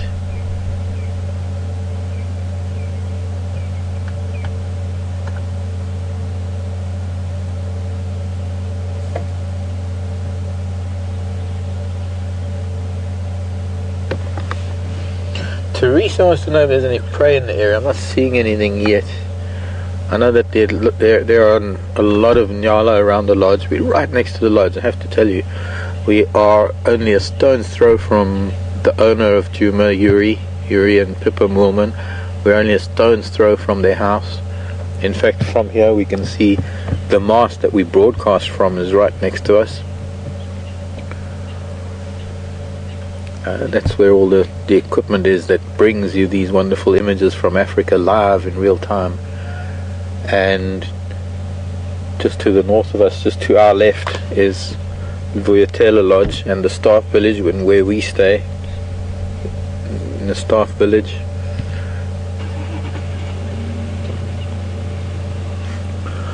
There are a lot of nyala that live around the lodge, and there are a lot of impala that live out here too. There's a herd of impala that live on quarantine. They spend the day in the bush out off of the open area where they browse and graze, and they come out onto the open for safety, because 364 days of the year it is pretty safe out here. Actually no, it's probably less, because when they're lambing, the hyena out here every night probably eating a few of the lambs, and every now and then leopard and lion come through. But I promise you, they are not expecting this little pussycat.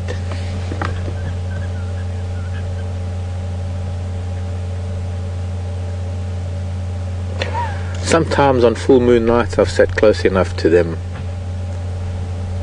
where we've sat on the grass next to the vehicle, so we eye level with them in the full moonlight, and we've heard them purring. And they're just as relaxed as him. See, his eyes are closed, his tail is relaxed.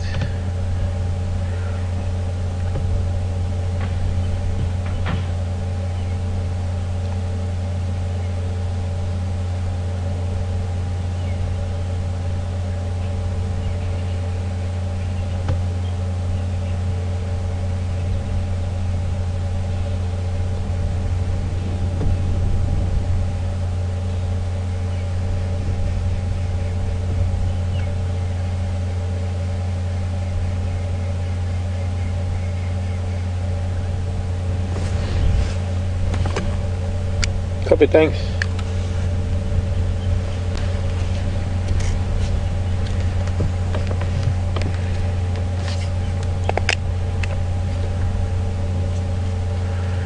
The other thing is that as it gets dark, which it is going to do, we're going to have to leave him, because his safety depends on his anonymity,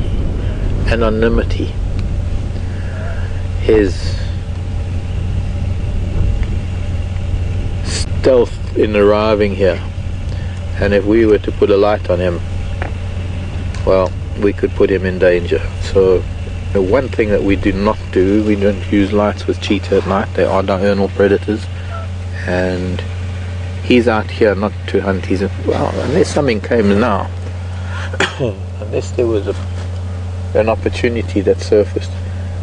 Interestingly, there is a little bit of a termite mound just off to the side here. I'm guessing he might even go and lie there at some point. Nice view of Scott and Jay on the other side of him. Wild Earth viewing Cheetah.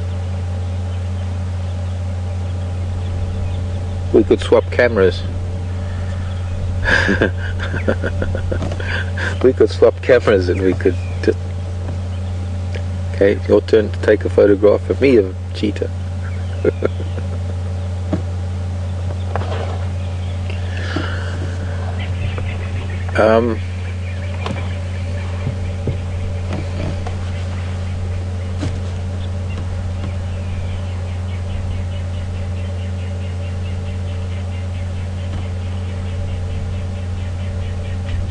We're just showing you what the two vehicles look like from a distance. We don't ever get to show you a vehicle in a sighting, and this is how it gives you an idea of sort of distance and well, this is what we appear. Is Jigger and Scott and Jason, and then we'll just switch so that you can see us from their perspective.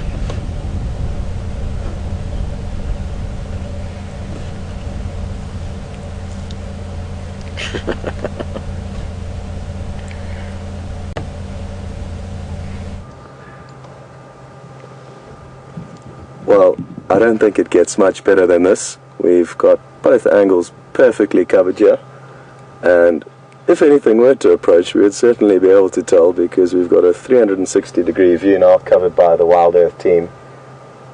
And this is such a special moment, and really, really wonderful that we can both be sharing it here with all of you.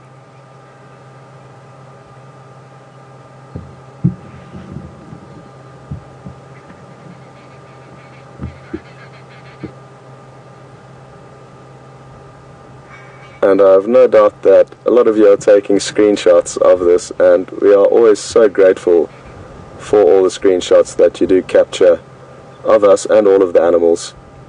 And this is a great opportunity for us to express our gratitude for those screenshots, because without you snapping away, we wouldn't have any of this footage to look at when we grow old. So thank you so much for the screenshots that you do take.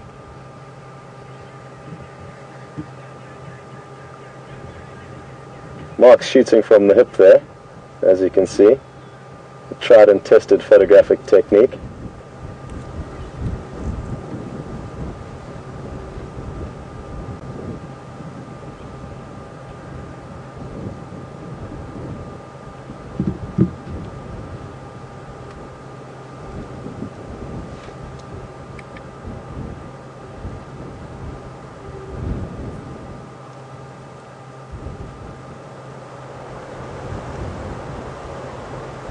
Just got a question through from Bob in Iowa. Good evening, Bob, and welcome along. Bob is interested to know whether cheetah are as successful a hunter as wild dogs are. Now, for those of you who don't know, wild dog have an exceptionally high strike rate when hunting, and obviously it does depend greatly on the individual pack, and even a certain pack will go through times when they are hunting efficiently together and at some stages less efficiently, just like a sports team, I guess you could relate it to. And it's no different for cheetah, even though they may not be hunting in a team, unless there's a coalition of males, of course, but typically they're solitary, and some may be more successful than others, but I don't think they will be as successful in general as wild dogs when it comes to hunting. But good question, and it would be interesting to know of some research done on individual cheetah, comparing their success rates amongst the same species, as well as comparing them to wild dog. But sadly, I don't have any of those facts stored in my head, but I'm sure they will be somewhere, and it is worth looking into. Good question, Bob.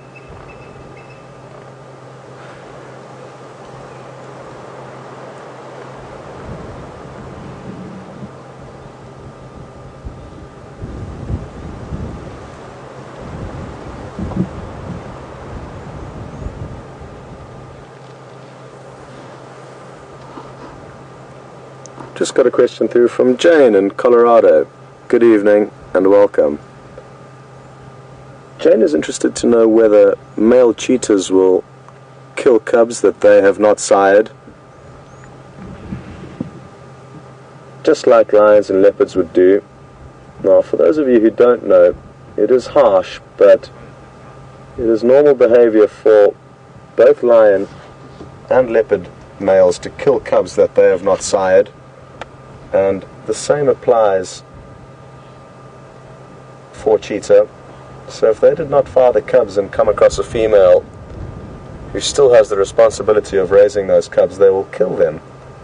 And what that does is it allows them to then get their genes into the system.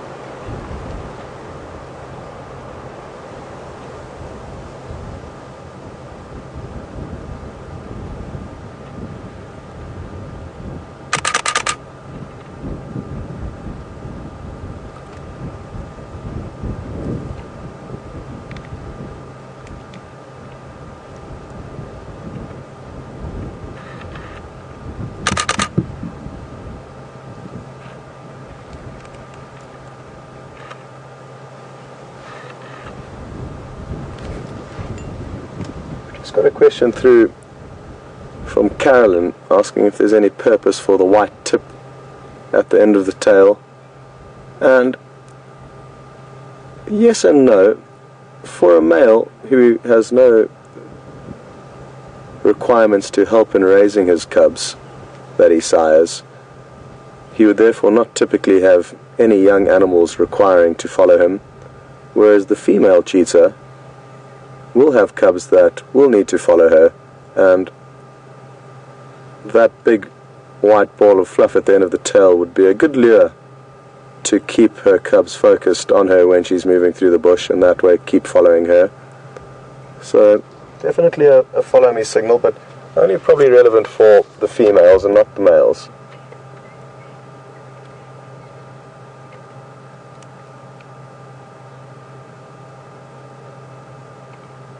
And I think it's just a matter of moments now before this cheetah gets up and starts moving, and isn't that going to be wonderful to see him pacing through this open plain? The grooming and yawning and stretching is a very good indicator.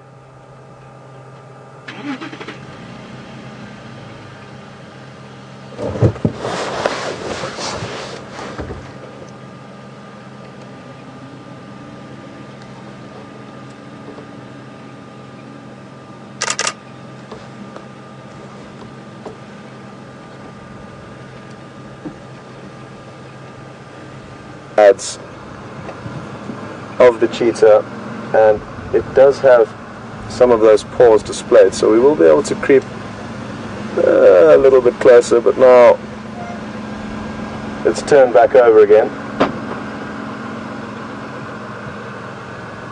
so maybe Mark will be able to get closer as he is busy repositioning, and I think think he does have that plan.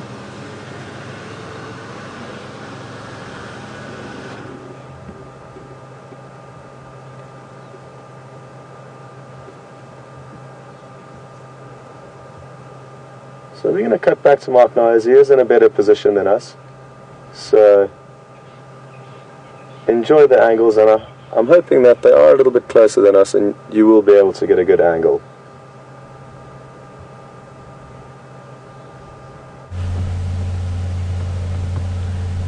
Well, someone's asked to get a little bit of a closer angle on the paws, and unfortunately he rolled over when Scott and Jason were trying to get that.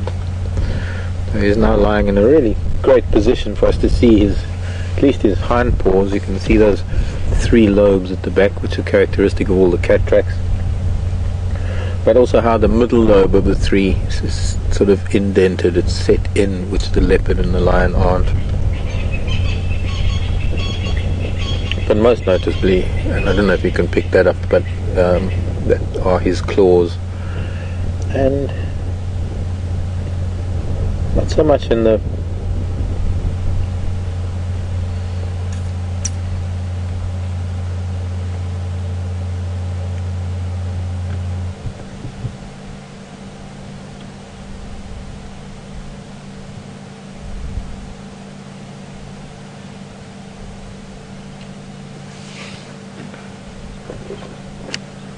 tusk marks.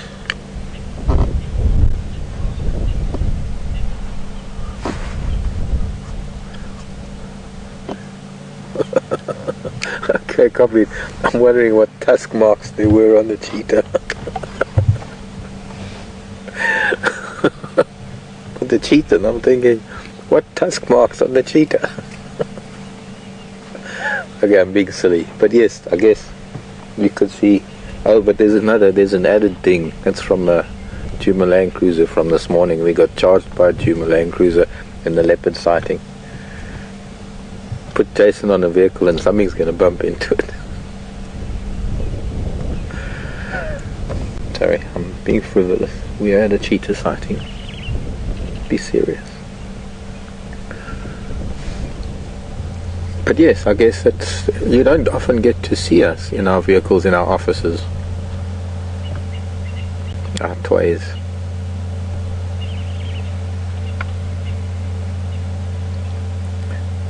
But super wonderful toys they are, to be able to bring this to you live from the African bushveld. I don't think there's anywhere else in the world that can do it the way we do it.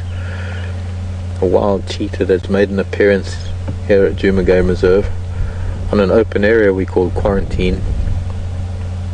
We dream of it every day to see cheetah here, because it's one of the only open areas we really have access to, or large open areas that we have access to. He's a cheetah that will roam quite a vast area, and no doubt there are other big open areas that he utilizes or hunts in.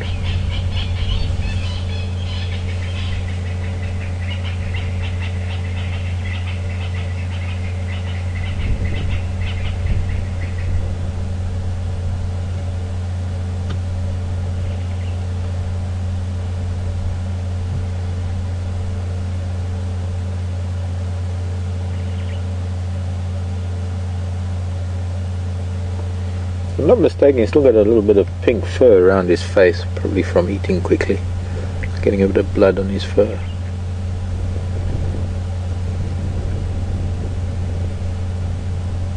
From his position, if anything, because of the lie of the land, the topography, if anything was to come out onto the open area or approach him in any way, he's lying fairly low down. He will see their heads appearing above the horizon against the sky. One of the advantages of being very, very flat like a cheetah and being in open grassland like this is to be able to see things from a distance, to be able to have forewarning or foreknowledge if it's for hunting.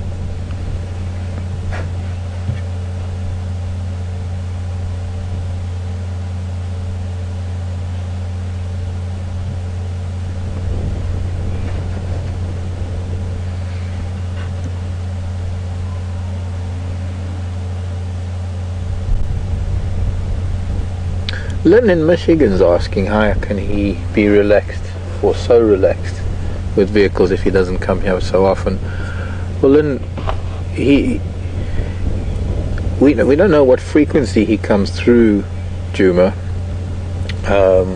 but in all the other areas that he does probably travel, he encounters vehicles. All the other game lodges, I'm pretty sure that the other lodges around here have seen him before and seen him on numerous occasions that have resulted in him becoming quite accustomed to vehicles and being relaxed with the vehicles.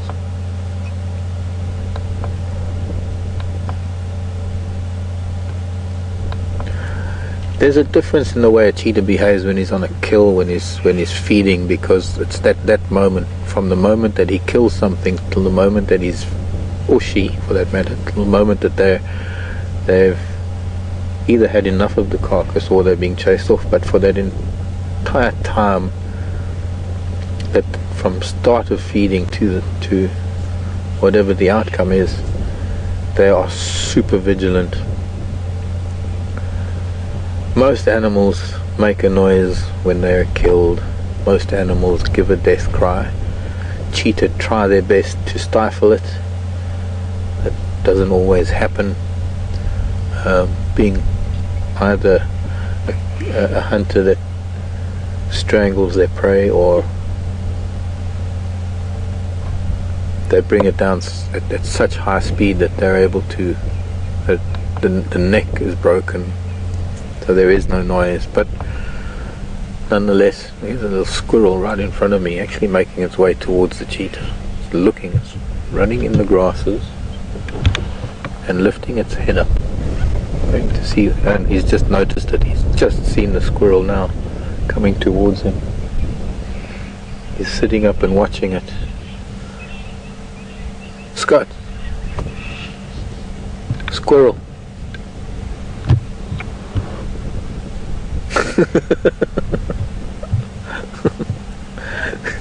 And he's twisting around watching the squirrel. I don't think that was a very brave squirrel. I don't think that squirrel's ever seen a cheetah.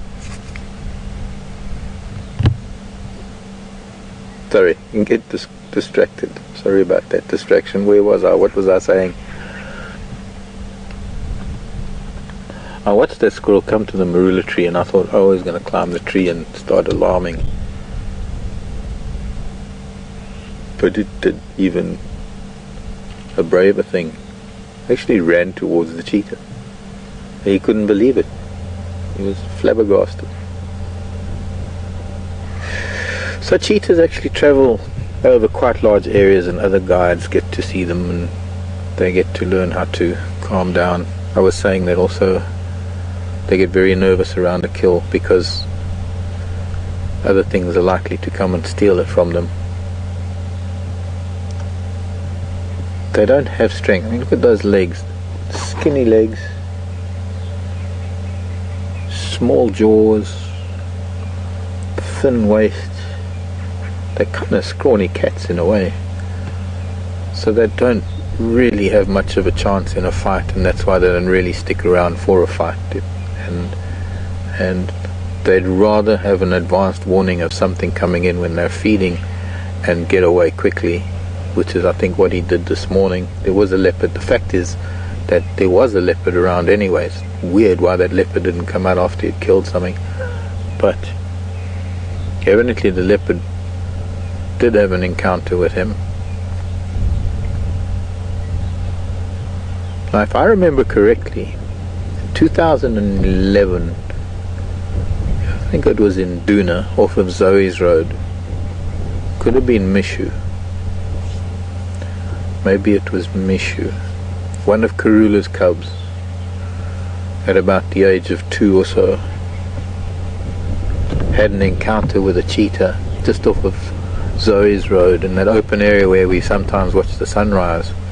There's now a new little track that cuts through that piece of bush towards Quarantine. There was an encounter between the leopard and cheetah, and I'm wondering if it's not maybe even the same cheetah. That also could be.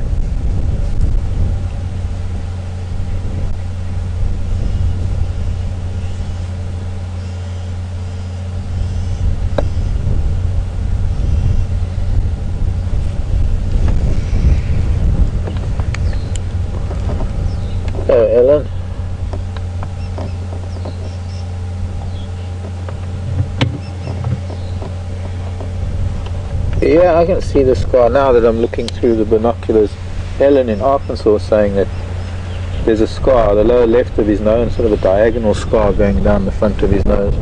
And yes, Ellen, very much so. That'll probably be there forever. Or the hair might grow, but there will always be a little bit of a scar there. And that'll be something that you'll be able to see as a key identifying feature, where you don't even have to worry about spot patterns and things. Once again, there was a little bit of a strong breeze that blew through here, stronger than this prevailing wind that we've had all afternoon, and that little gust of wind made him sit up and look about. Sound-wise, there's a sound of fork-tailed drongos and starlings and babblers. That lovely evening sound of the birds trying to get the last word in before they all go to sleep.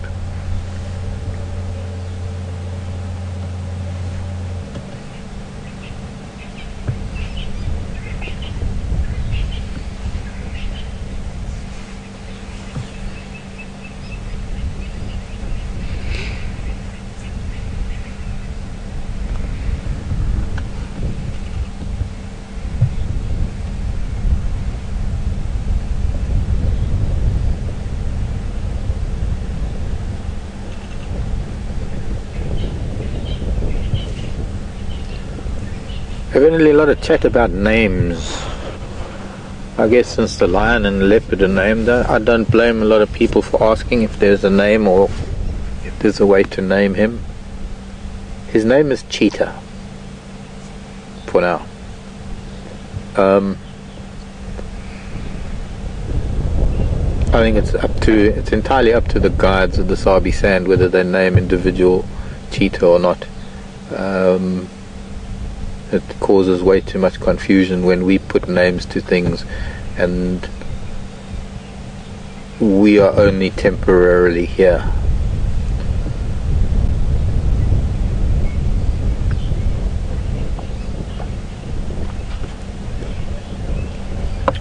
It's the residents of the Sabi Sand.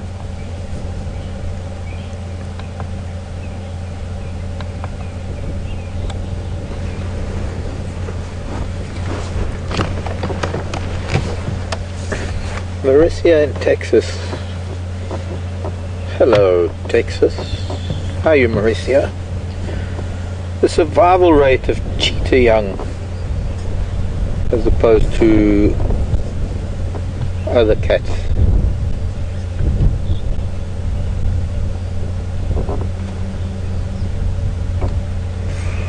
Marissa, I'm afraid I have to, once again, this depends. I think there are different areas where cheetah success rate is higher. I can't give you a general answer, because what works in one area might not work in another, and some of the influencing factors on the survival rate of cheetah are most obviously lion, leopard and hyena populations within the same area, that interspecific competition that exists, as well as whether the habitat is sufficient, whether there is good enough habitat for the cheetah. I would say that the habitat type, the vegetation that occurs in an area, very much dictates the number of prey species that are in an area, and that always will indicate, or that will always have an influence on the population of the predators that occur there. And even then, predator populations vary accordingly, or according to different criteria.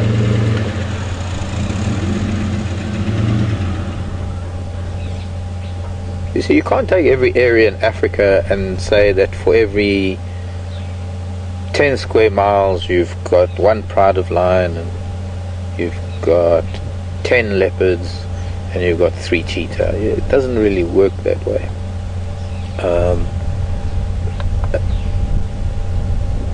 Things vary, and even within an area, we can go through times here in the Sabi Sand where there is an era of relative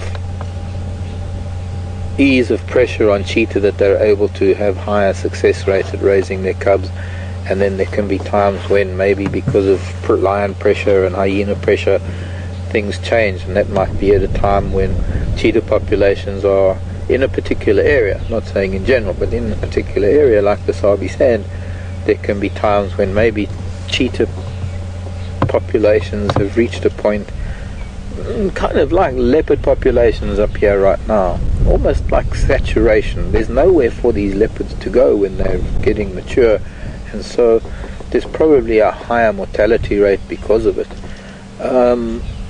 There's just so many factors that it's very hard to give you a singular answer to that kind of question.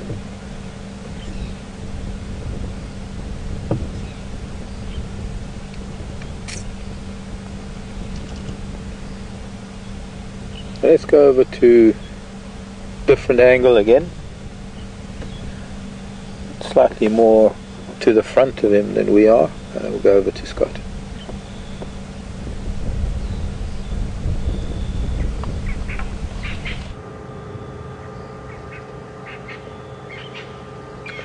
Welcome back to myself and Romeo's vehicle, and I'm not sure what the angle was like from Mark's vehicle, but you can see his left paw, and on that left paw you'll notice that the back of the pad at the opposite end to the toes is very pronounced and angular, more so than lion and leopard.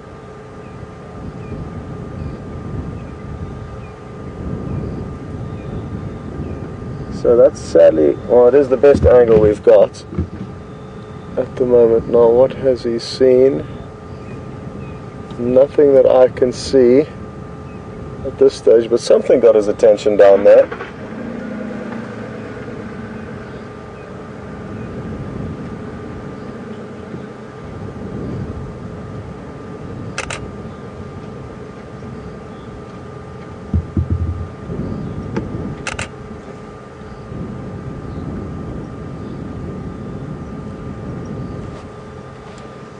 Now, you may have heard Mark's vehicle start up, and he is heading off, and the reason why he is heading off is, unlike lion and leopard, we do not view cheetah after dark with the spotlights, so Mark's decided to head off and start looking for some other interesting animals for us to view, which is a great idea, because we probably have about another 10 to 15 minutes worth of light that we'll be able to stay with him, maybe a little bit longer, and we will stay with him for as long as we can until it does get too dark to film without the use of spotlights.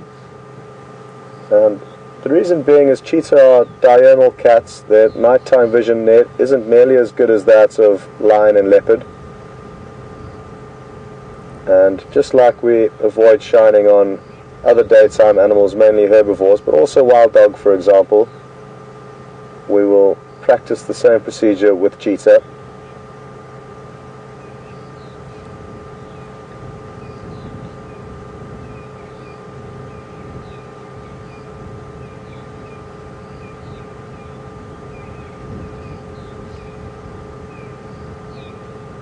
Well, I hope he doesn't move a muscle and decides to sleep here this evening.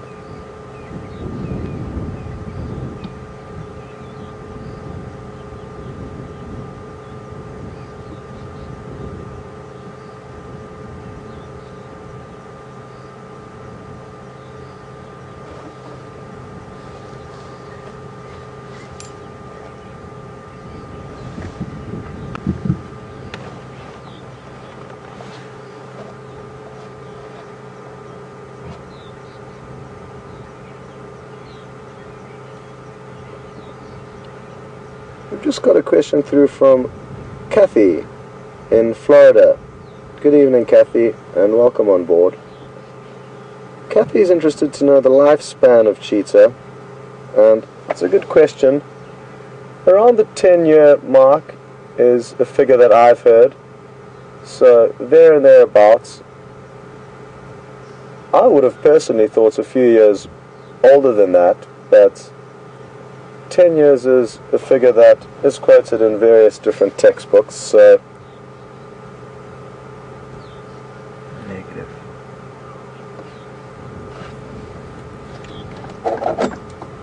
sadly not next. This is as good as the camera can perform in this light.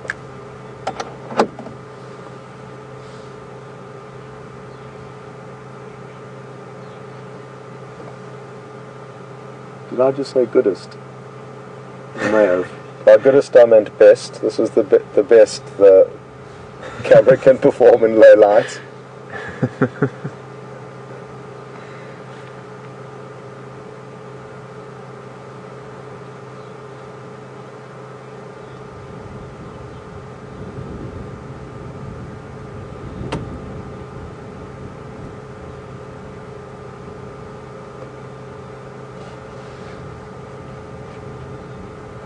Another question has just come through from Deb in Ohio. Good evening and welcome. Deb is interested to know if there's any female cheetah patrolling the Sabi Sands, and I'm sure there are in the different parts of the Sabi Sands. We traverse currently about 3,000 hectares of 65,000. So that gives you an idea of the tiny patch of the Sabi Sands that we are entitled to explore. So it's a lot bigger than the area that we can traverse, and there certainly will be some females moving around. But in all my time in the Sabi Sands, cheetah numbers have been very low, and there's probably not too many ladies for this guy. I don't know of any specific details though, sadly, but I'm certain there'll be some floating around.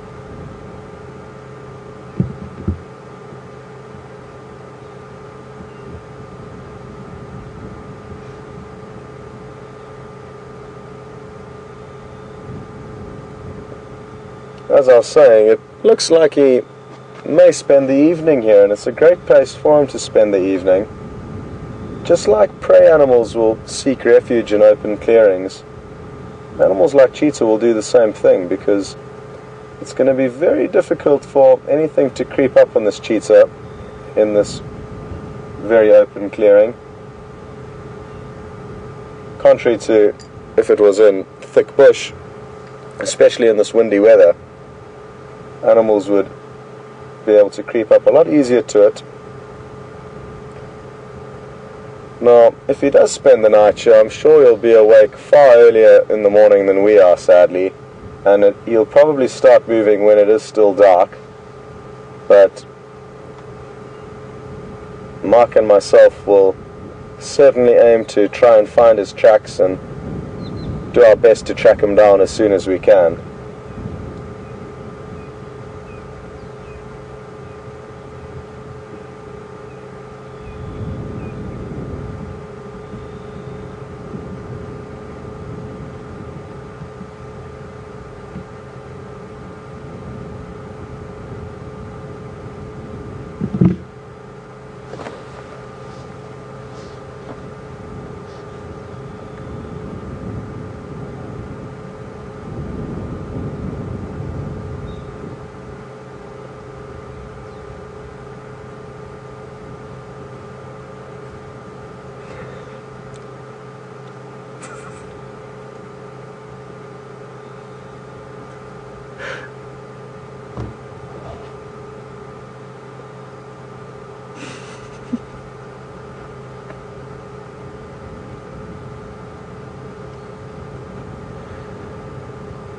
Well, you may be able to hear Jason letting off a few giggles.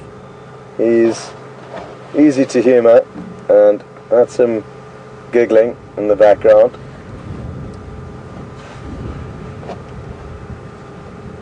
I've just got a question through from Robin asking, how do I know that cheetah's night vision isn't as good as lion and leopard? And that's simply from what I've been told. I've sadly never had the opportunity to actually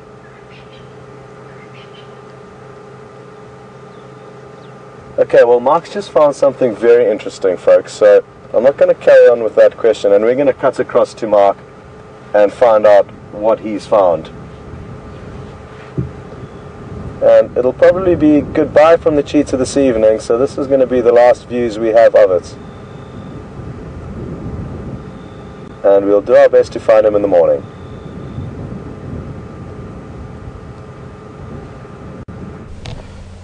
All I can see is a little bit of... Folks, what I have is a young genet cat, and it's just in there. See if it might be moving around. It's a little bit. It's a youngster, so it's playing around in a tree. Probably mom has. You see a little bit of a ring tail, almost like a few of the spots.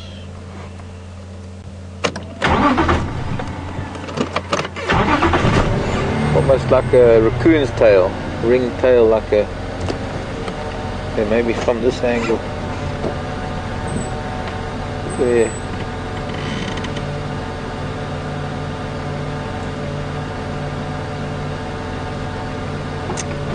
So, no. I think it went down. Yeah. Well, it was pretty much ignoring us and climbing in and out of that tree. Small spotted genet. G-E-N-E-T.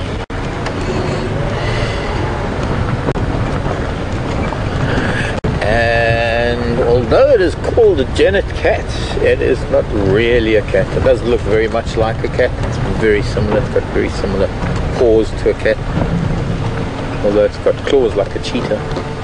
But it is actually mongoose family. It's closer to the mongoose. But then mongoose are also closer to cats than they are dogs. It gets complicated, but well, it was a genet, very special little genet.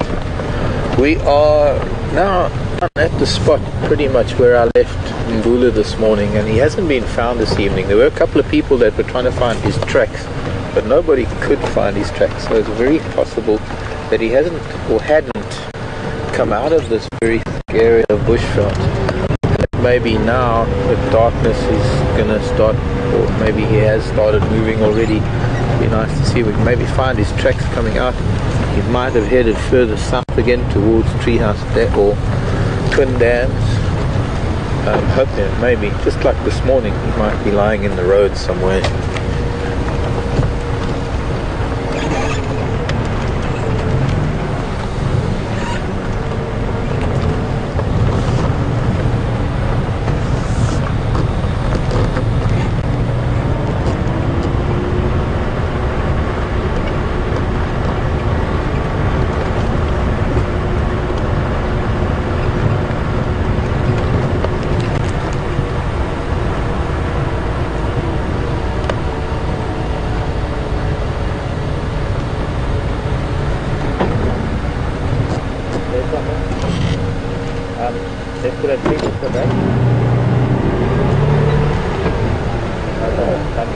Easter bunny.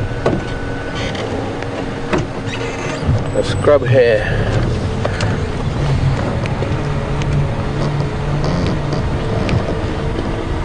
Chelapan. Actually, it'd be interesting to see if there's any water left here at Chelapan. Haven't been down here for a little while. Here's a young scrub hare.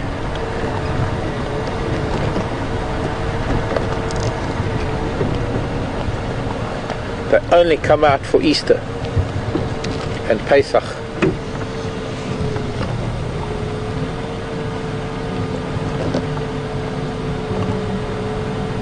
Today, many years ago in the mid-70s, today, a very particular day in the Jewish calendar, known as Shabbat Hagadol. And yeah, no, I shouldn't be driving holding a light on Shabbat, but Shabbat Hagadol was my bar mitzvah piece. Any of you know what that means?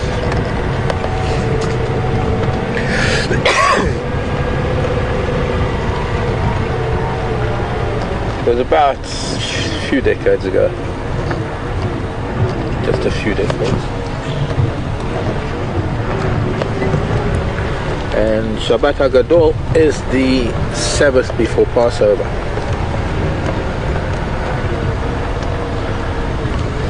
Next thing we have to see is a honey badger, the only thing we have on the list, we haven't seen on the list. I bet you that's from Alan.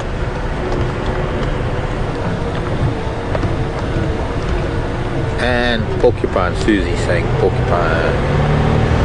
Porcupine pie, porcupine pie. Vanilla soup. Tutti frutti. There's still a serval on that list. And serval, yeah. I'm saying serval on the list. I will add aardvark.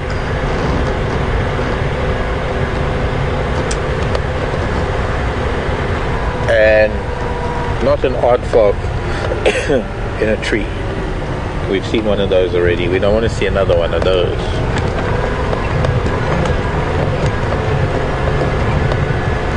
So I don't see any sign of our monster leopard coming this way. So let's go up towards Weaver's Nest.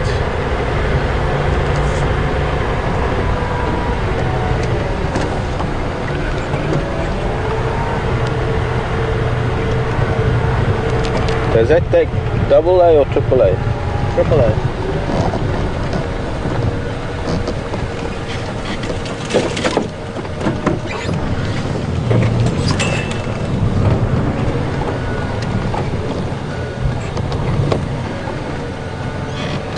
Well, Debbie, hello Debbie. Debbie is in Lakewood. I have to try and guess, where would Lakewood be?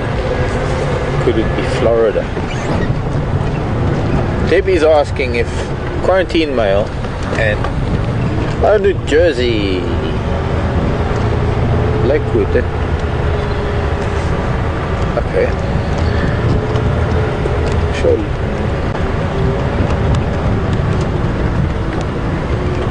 Anyways, if quarantine mail and Djuma were to come up, would they hide from Mvula?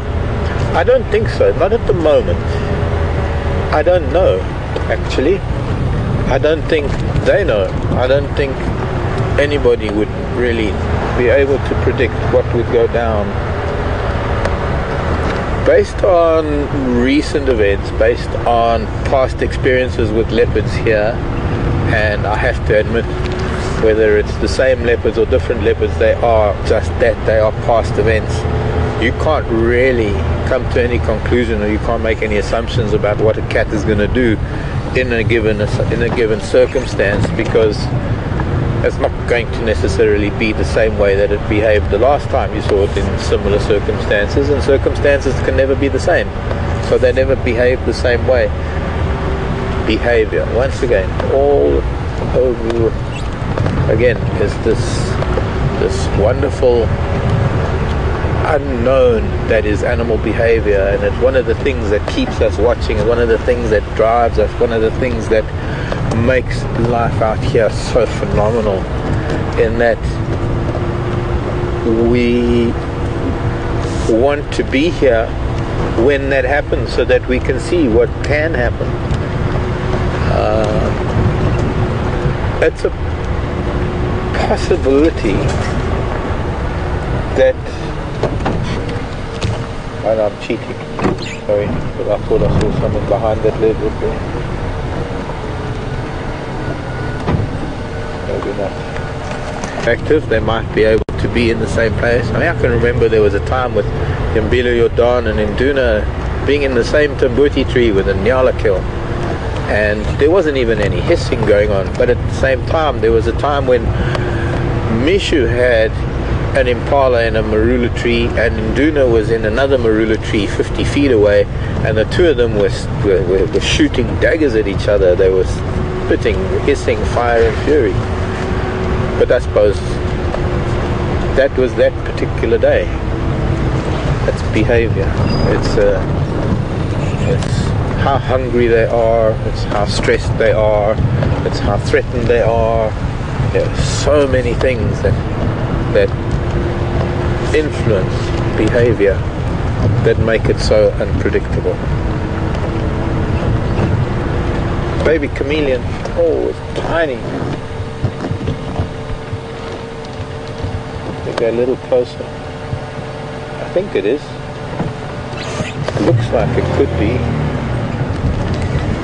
Yes, it is. Gorgeous little thing.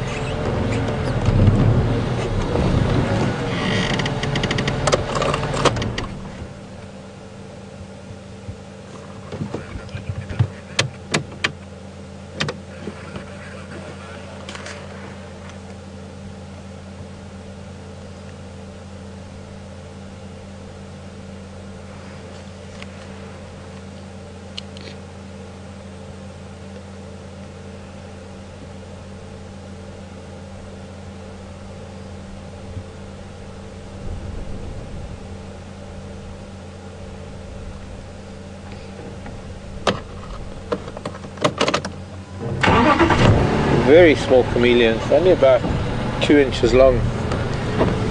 That's a baby.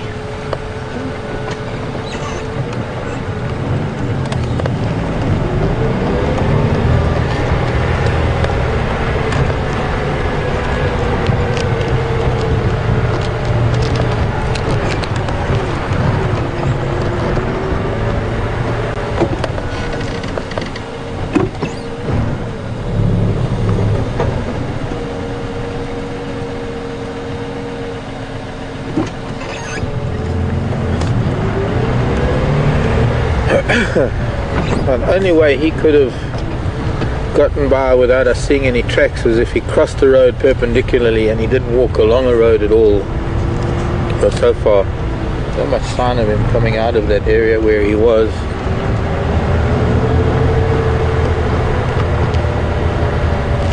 Could also be because it's a fairly thick area and there's a very deep drainage line that runs from Philemon's Dip down towards Twin Dams Road. We've seen Matimba's eating a buffalo down there, very deep drainage line. A good possibility that he might have found himself something down there.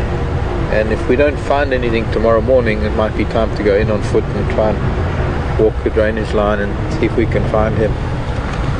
But it's certainly not looking like he's coming out of there. Or he has come out.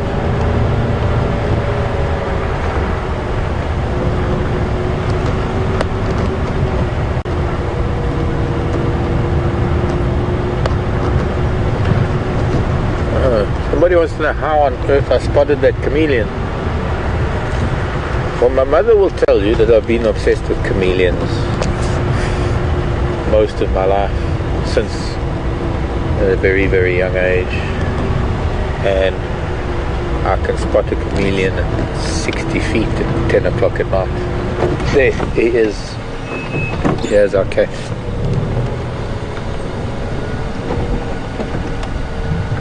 Oh, it's not a cat, it's a bushbuck. I just saw two big bright eyes shining back at me and I thought, oh, maybe he's there. But, and being a bushbuck, it's lying there, could be a duiker even, hard to tell, but it's definitely an antelope. I'm not going to disturb it with the light. It's lying down under a bush. I thought it was a cat lying down. Oh, my heart leaped. Leapt. Past tense.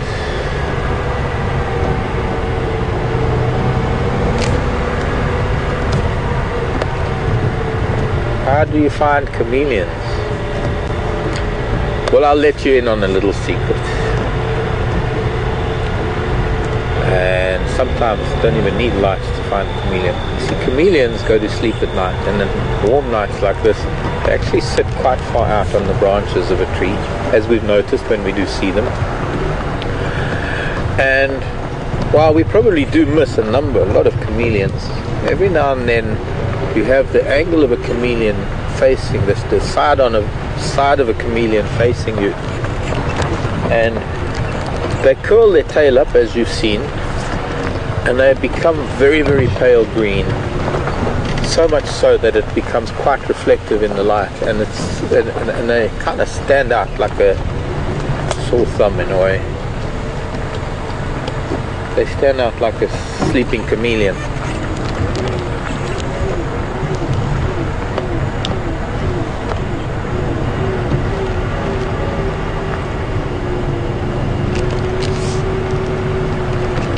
I think it's time to do the Skorokoro grass cut road.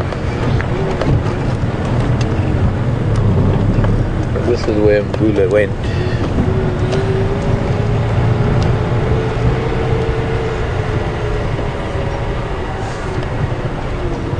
No, I'm good. I can find chameleon and pat myself on the back, but I do have the advantage of knowing what to look for, of being able to see that little shape that is different to the shape of the leaves in the tree, and that paler green that isn't the same as the green of the tree.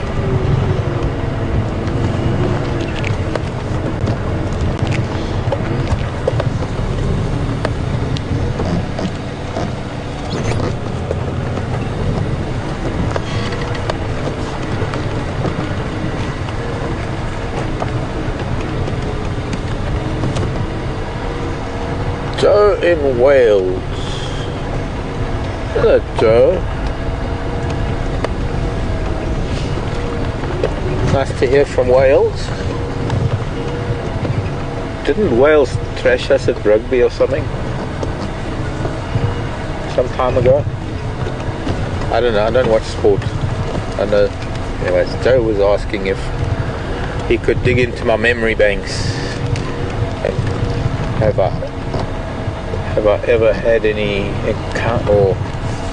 threatening encounters with cats? I guess you could say so. Tight moments. I can remember one day with a couple. This was in the Selous Game Reserve up in Tanzania. There was one day that I went out pretty early, and there were, as early as it was, there were vultures flying in quite rapidly, and it seemed to be dropping out of the sky at quite a heavy rate, quite a fast rate, and most of them were dropping onto the ground. And I was convinced that, well, since they're dropping onto the ground, it's not likely that the predators are still there, that maybe they're on the carcass already and the predators have gone. And it was amongst a lot of acacia felt. It was mostly acacia, so the ground was littered with twigs, and of course every twig has numerous thorns, you know, the big white acacia thorns. And there I was tiptoeing through this acacia thorn, hoping not to disturb the vultures, trying to get closer and closer to the carcass. And it wasn't the... What? Oh, I thought you were... And I had to walk slowly because it's not the kind of ground that you can walk fast, because the thorns would pierce my feet, of course being barefoot and all. And the next minute I heard this growl, and it was one of the male lions that was on the carcass. He had seen me, and he'd been lying down, and the growl was more of a grunt than a growl. It was more a sort of a grunt because he was on his side, and he must have heard me and got the fright where he flipped onto his haunches, as it were. And it was more a grunt, the effort of having to do so. And all I could do was to stand my ground, make myself as narrow as possible behind the little acacia, and slowly backtrack to the vehicle. And then I got into the vehicle and went up to them, and we sat and watched them ignore the vultures eating their kill. But I guess they could afford that, because when they were hungry they just went and ate another buffalo. There was a time in the Okavango Delta. It was an amazing experience. We didn't have any guests in camp, but there was a guy in camp that was rethatching some of the buildings.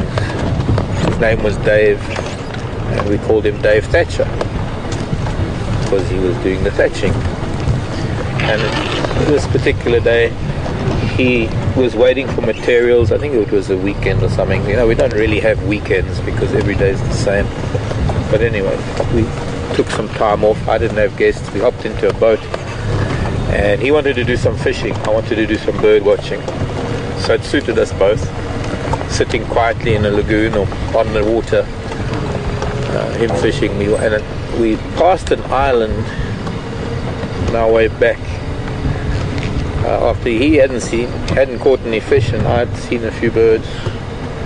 On the way back to camp, we passed an island. The monkeys were going crazy. We stopped held on to the reeds because we were in a fast-moving channel of the papyrus, and I found an entrance to the island where elephants and hippos moved out of the water into the island, and could see the monkeys going crazy about something. I knew it was probably a leopard. Dave decided to use that opportunity to try and do some more fishing. He didn't want to come onto the island with me. I went onto the island, and now these islands in the Okavango are not your usual islands. A lot of them are very sandy with very sharp grasses, very hard grasses. But on the edge of the islands you have papyrus and reeds and marshland, and then you have a beautiful tree line of sausage trees and mangosteen and just really beautiful trees. Very dense wooded area, and then on the interior of the islands you have these beautiful grassland in the center of these islands. And there was some lechwe on the island, and they were looking towards me, and I'd heard these two leopard, and I knew they were mating. So when I got off of the boat, sorry, I'm getting story mixed, but anyways, got off of the boat, creeping through this tree line, and I could see the lechwe weren't disturbed, so I knew the leopard weren't on the interior of the island. And I turned around to head towards the boat, and there was this leopard. He was coming over a fallen log, and he was only a few feet behind me, this big male leopard, and he froze in mid-stride as I turned around and faced him. And I said to him, I was speaking to him, I said, "I'm sorry to disturb you, Mr. Leopard, didn't really mean it." And he froze and I froze, and I even called out to Dave to bring the pole, because you always carry a pole in a boat in case your motor dies, so that you can push the boat with the pole, to help me to just try and distract this leopard. But he eventually turned around and slunk off. But it was a very tense moment, standing there with just my binoculars on my hip, no shirt, no shoes, my hat on my head, and nothing else. And well, sticky moment. There have been others. I'll get to them maybe on other drives. For the time being, sounds like Scott's got something interesting to show you, so I'm going to go over to Scott. I don't know if we'll find a moolah tonight.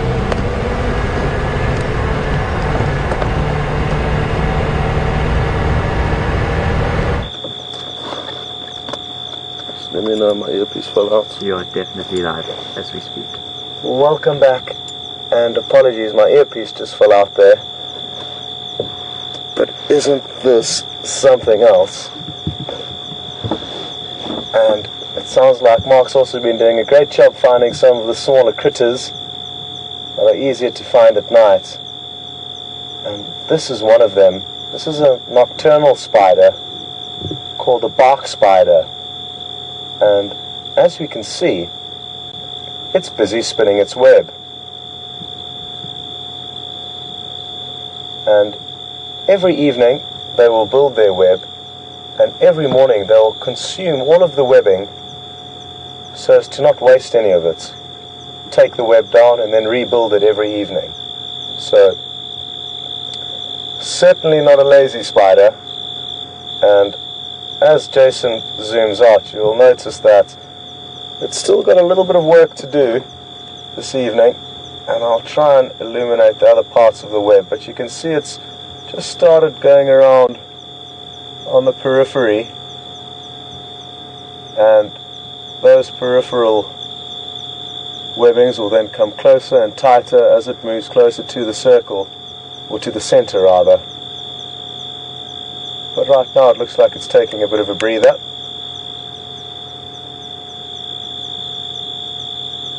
Now, we may aid in the spider's hunting plans for this evening, because by having this spotlight shining on it, there's one or two moths that are fluttering about.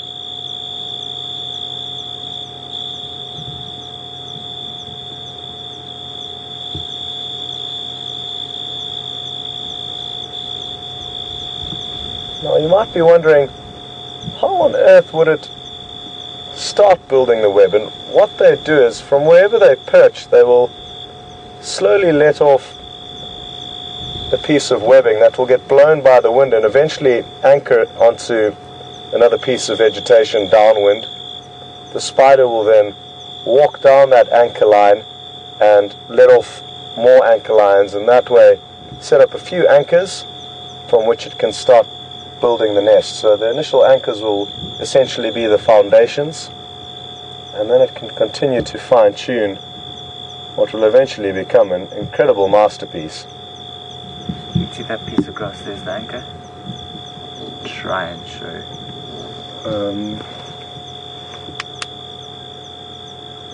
It's difficult. There's a good one there, because you can actually see the grass getting pulled towards the web.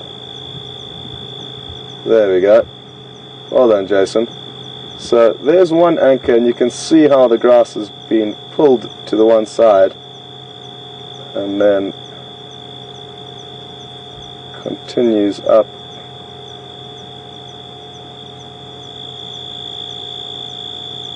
to the main section of the web. And great work there on the camera, Romeo. Thank you.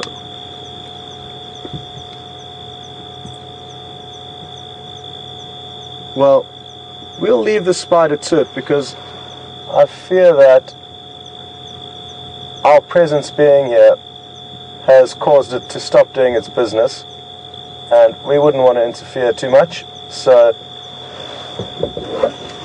let's leave this wonderful little arachnid and continue on and see what else we can find.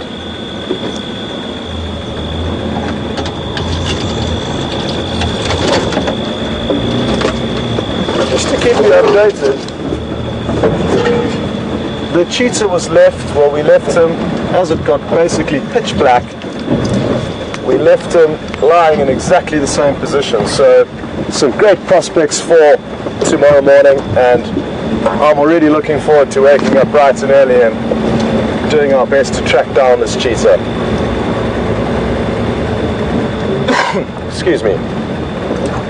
It will be difficult though, and I will say that in advance, because they will often get active just as it's beginning to get light, or even when it's slightly dark, and it will therefore have a head start on us. Even at the moment when we are getting mobile, the first 10 to 15 minutes of the drive, it's very difficult for us to see any sign of tracks on the road because it's not light enough yet. So the fact that even the first 15 minutes of us driving around, we'll really battle to establish which direction he's moved in.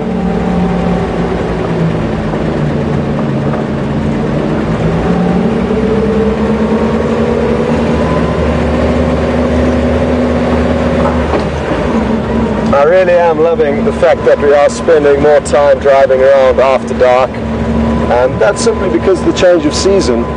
A few months ago we would maybe use the spotlight for 5 or 10 minutes towards the end of the drive, and there are so many interesting nocturnal animals that, yes, they are difficult to find and sightings of them may be brief, but they are still out here and still wonderful to be able to try and show you. And an example of that is the small spotted genet that Mark managed to find for you this evening. So that's one of many of the interesting nocturnal animals that we get out here.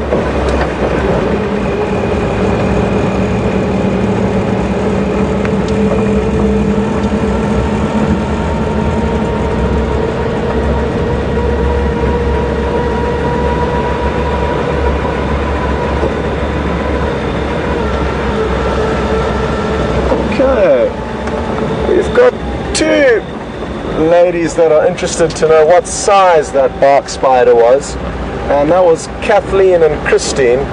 Good evening and welcome. It was about, if I use my hand as an example, or even my watch face would maybe be better, it was probably as round as the face of my watch. So that gives you an idea of its size, and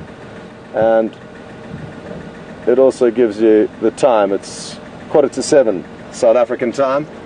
So yeah, probably, what's another about half the size of a golf ball would be its total size, I would say. If you cut a golf ball in half, that would be the size of that bark spider, and it was a big one.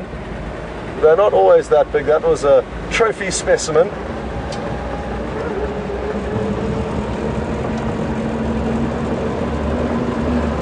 Thankfully, they are of no danger to us humans, so they pack a small punch with regards to their venom, and we can even handle them without worrying about being bitten. I have a question. We've got a question from Romeo on the back of Jigger. Go ahead with your question, Romeo. So I've noticed that you're using a spotlight, which I find very helpful. Yes. Now when you find an animal, you often see that their eyes shine in the spotlight, and I often see two different colors. Is there a reason for the different colors? Is there something different with antelope or unknown? There are different speculations, and that's a good question, Romeo.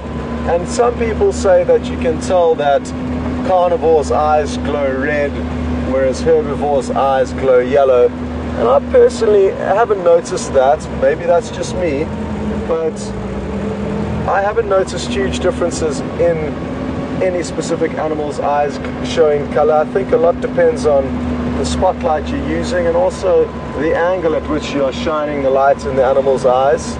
Oh wow, look at this. That is huge. Incredible. Now what we have here is a monster of a stick insect, and what I'm going to do is I'm going to try my best to position the spotlight. I'll do it. Okay, Jason can do that. 1 second while we just get ready, and then I'm going to go and stand next to it to give you an idea. It's a monster.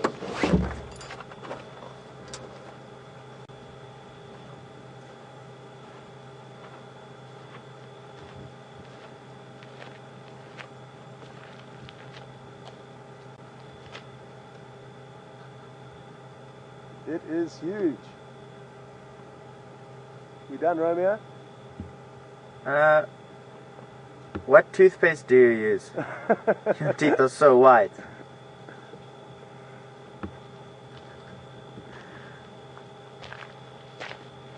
It's obviously an evening for large insects and arachnids, the bark spider being the first one. Apologies.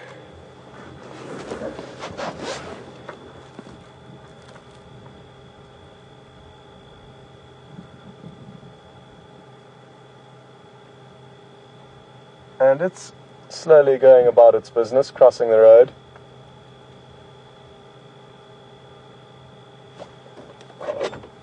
On Buffalo's Hook cut line.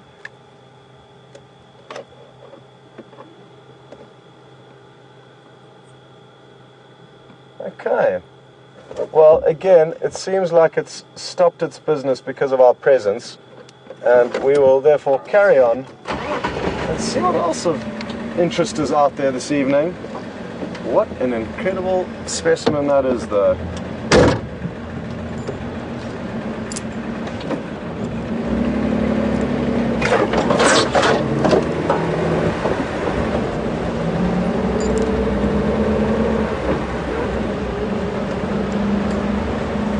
So back to Jason's questions. I haven't actually noticed any major differences in eye color between different animals, but different people may have different opinions on that matter.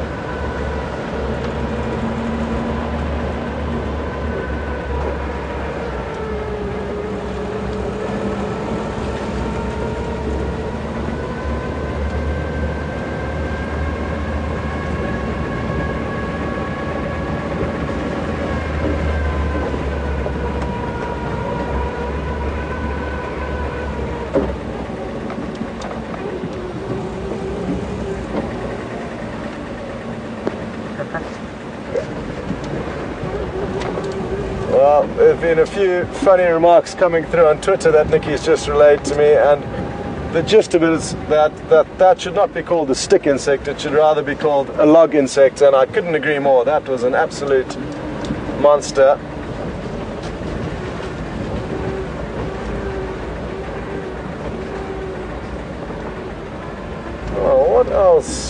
can we find out here this evening?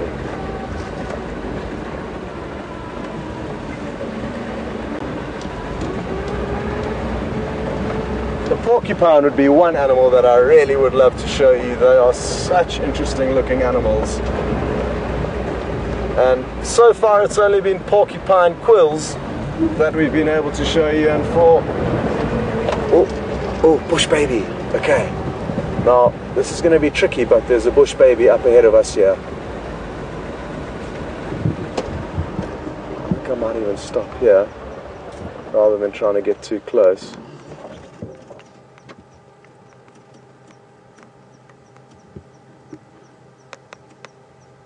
And Jason's doing a great job on camera, and there you can see they're extremely agile, so what you'll notice is that they can jump huge distances.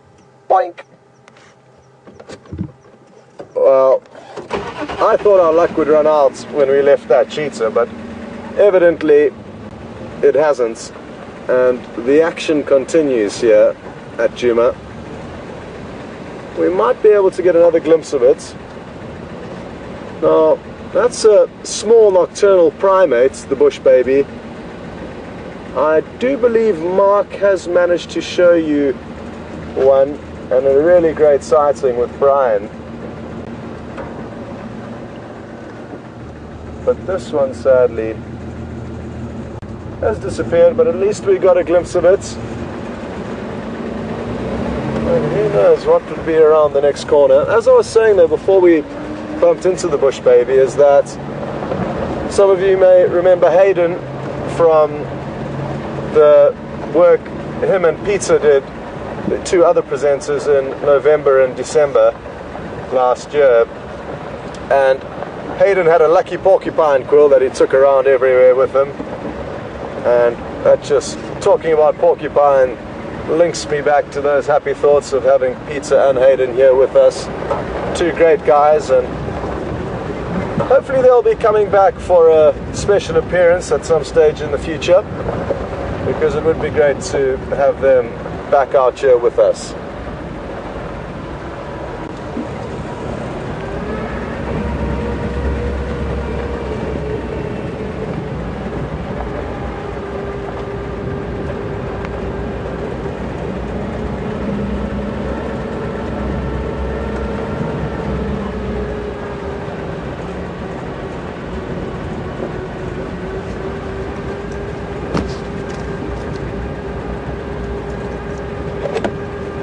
Good idea.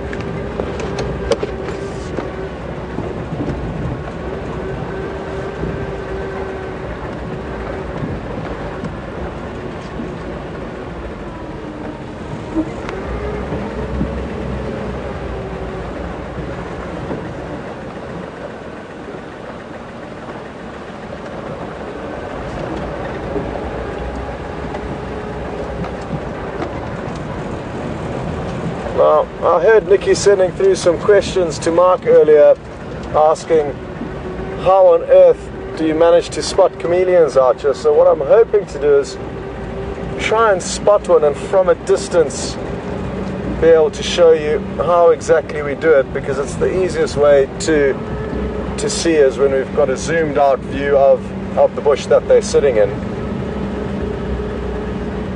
And Jason and I saw, was it 2 or 3? Two just before we found the bark spider. But now that it's time to actually find one, we can't. But we are both searching for chameleons and whatever else of interest pops its head along the way.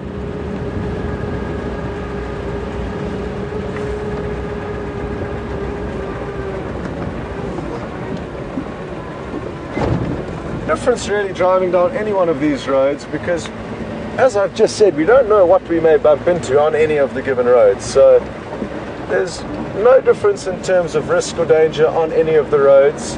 And also in the vehicles at night, we are just as safe as we would be in the vehicles during the day. What I will emphasize though is that if we were on foot at night, that would be a very different story, and a very scary one at that. Dyker? In the road. Any of us? Yeah. It was. Went left. Okay. Jason saw a Dyker shooting off the road, but we'll leave it because we don't want to shine the spotlight on it, as we don't know if a leopard's around the next corner, and we would hate to have a blinded Dyker being forced to deal with a leopard.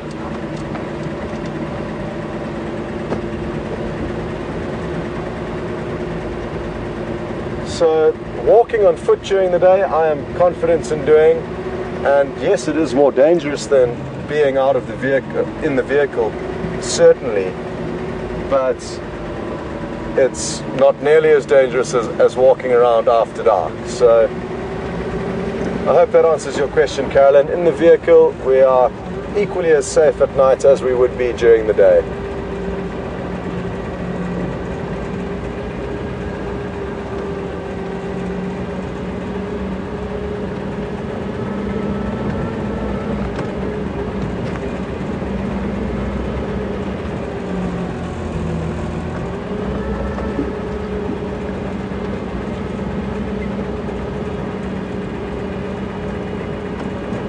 Well, folks, from myself and Jason, I'd like to say another big thank you for everyone that's been following us and all your support, and I hope you've really loved this afternoon's drive, because it's been an absolute cracker. And after seeing the cheetah this morning, having not seen one for 5 months, I really didn't think we'd see it again this afternoon. So I'm glad you were tuned in, and hope you enjoyed it. And Nikki says there's huge amounts of great screenshots that have come through this evening, so thanks very much for those. And well done to Jason on camera. Good to be with you again, buddy. So good to be back. And we will see you all for tomorrow's adventure.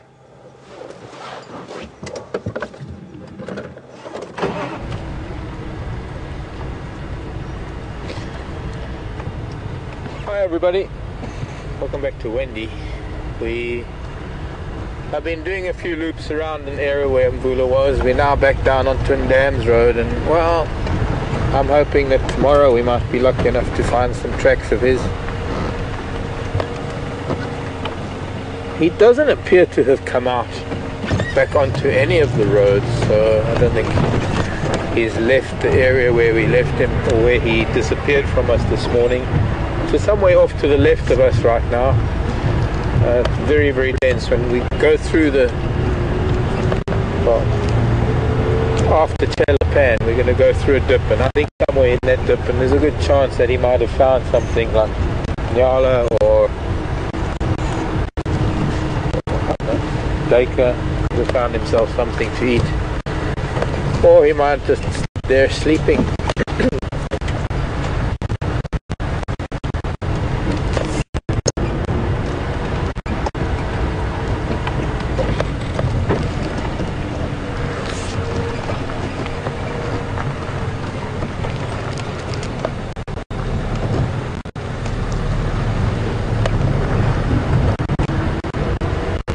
Tonya in central Pennsylvania. Tonya wants to know if it's ever possible with Wild Earth or anywhere else. Well, this is exactly what a night safari entails, Tonya. Driving around. I don't know what else you mean by a night safari, but is what you experience at the lodge almost. When you stay here and you've done safari, your afternoon safari runs into nighttime for a couple of hours. And you get the chance of, oh, I just found an owl. Giant eagle owl. Hope our signal's good.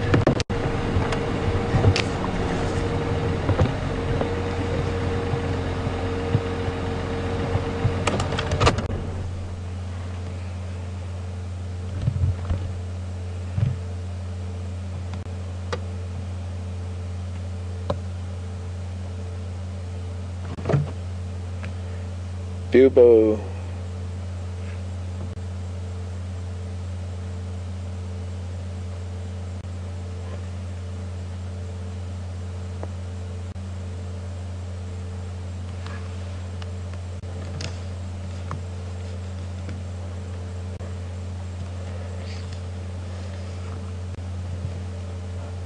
I'm trying to minimize the amount of light.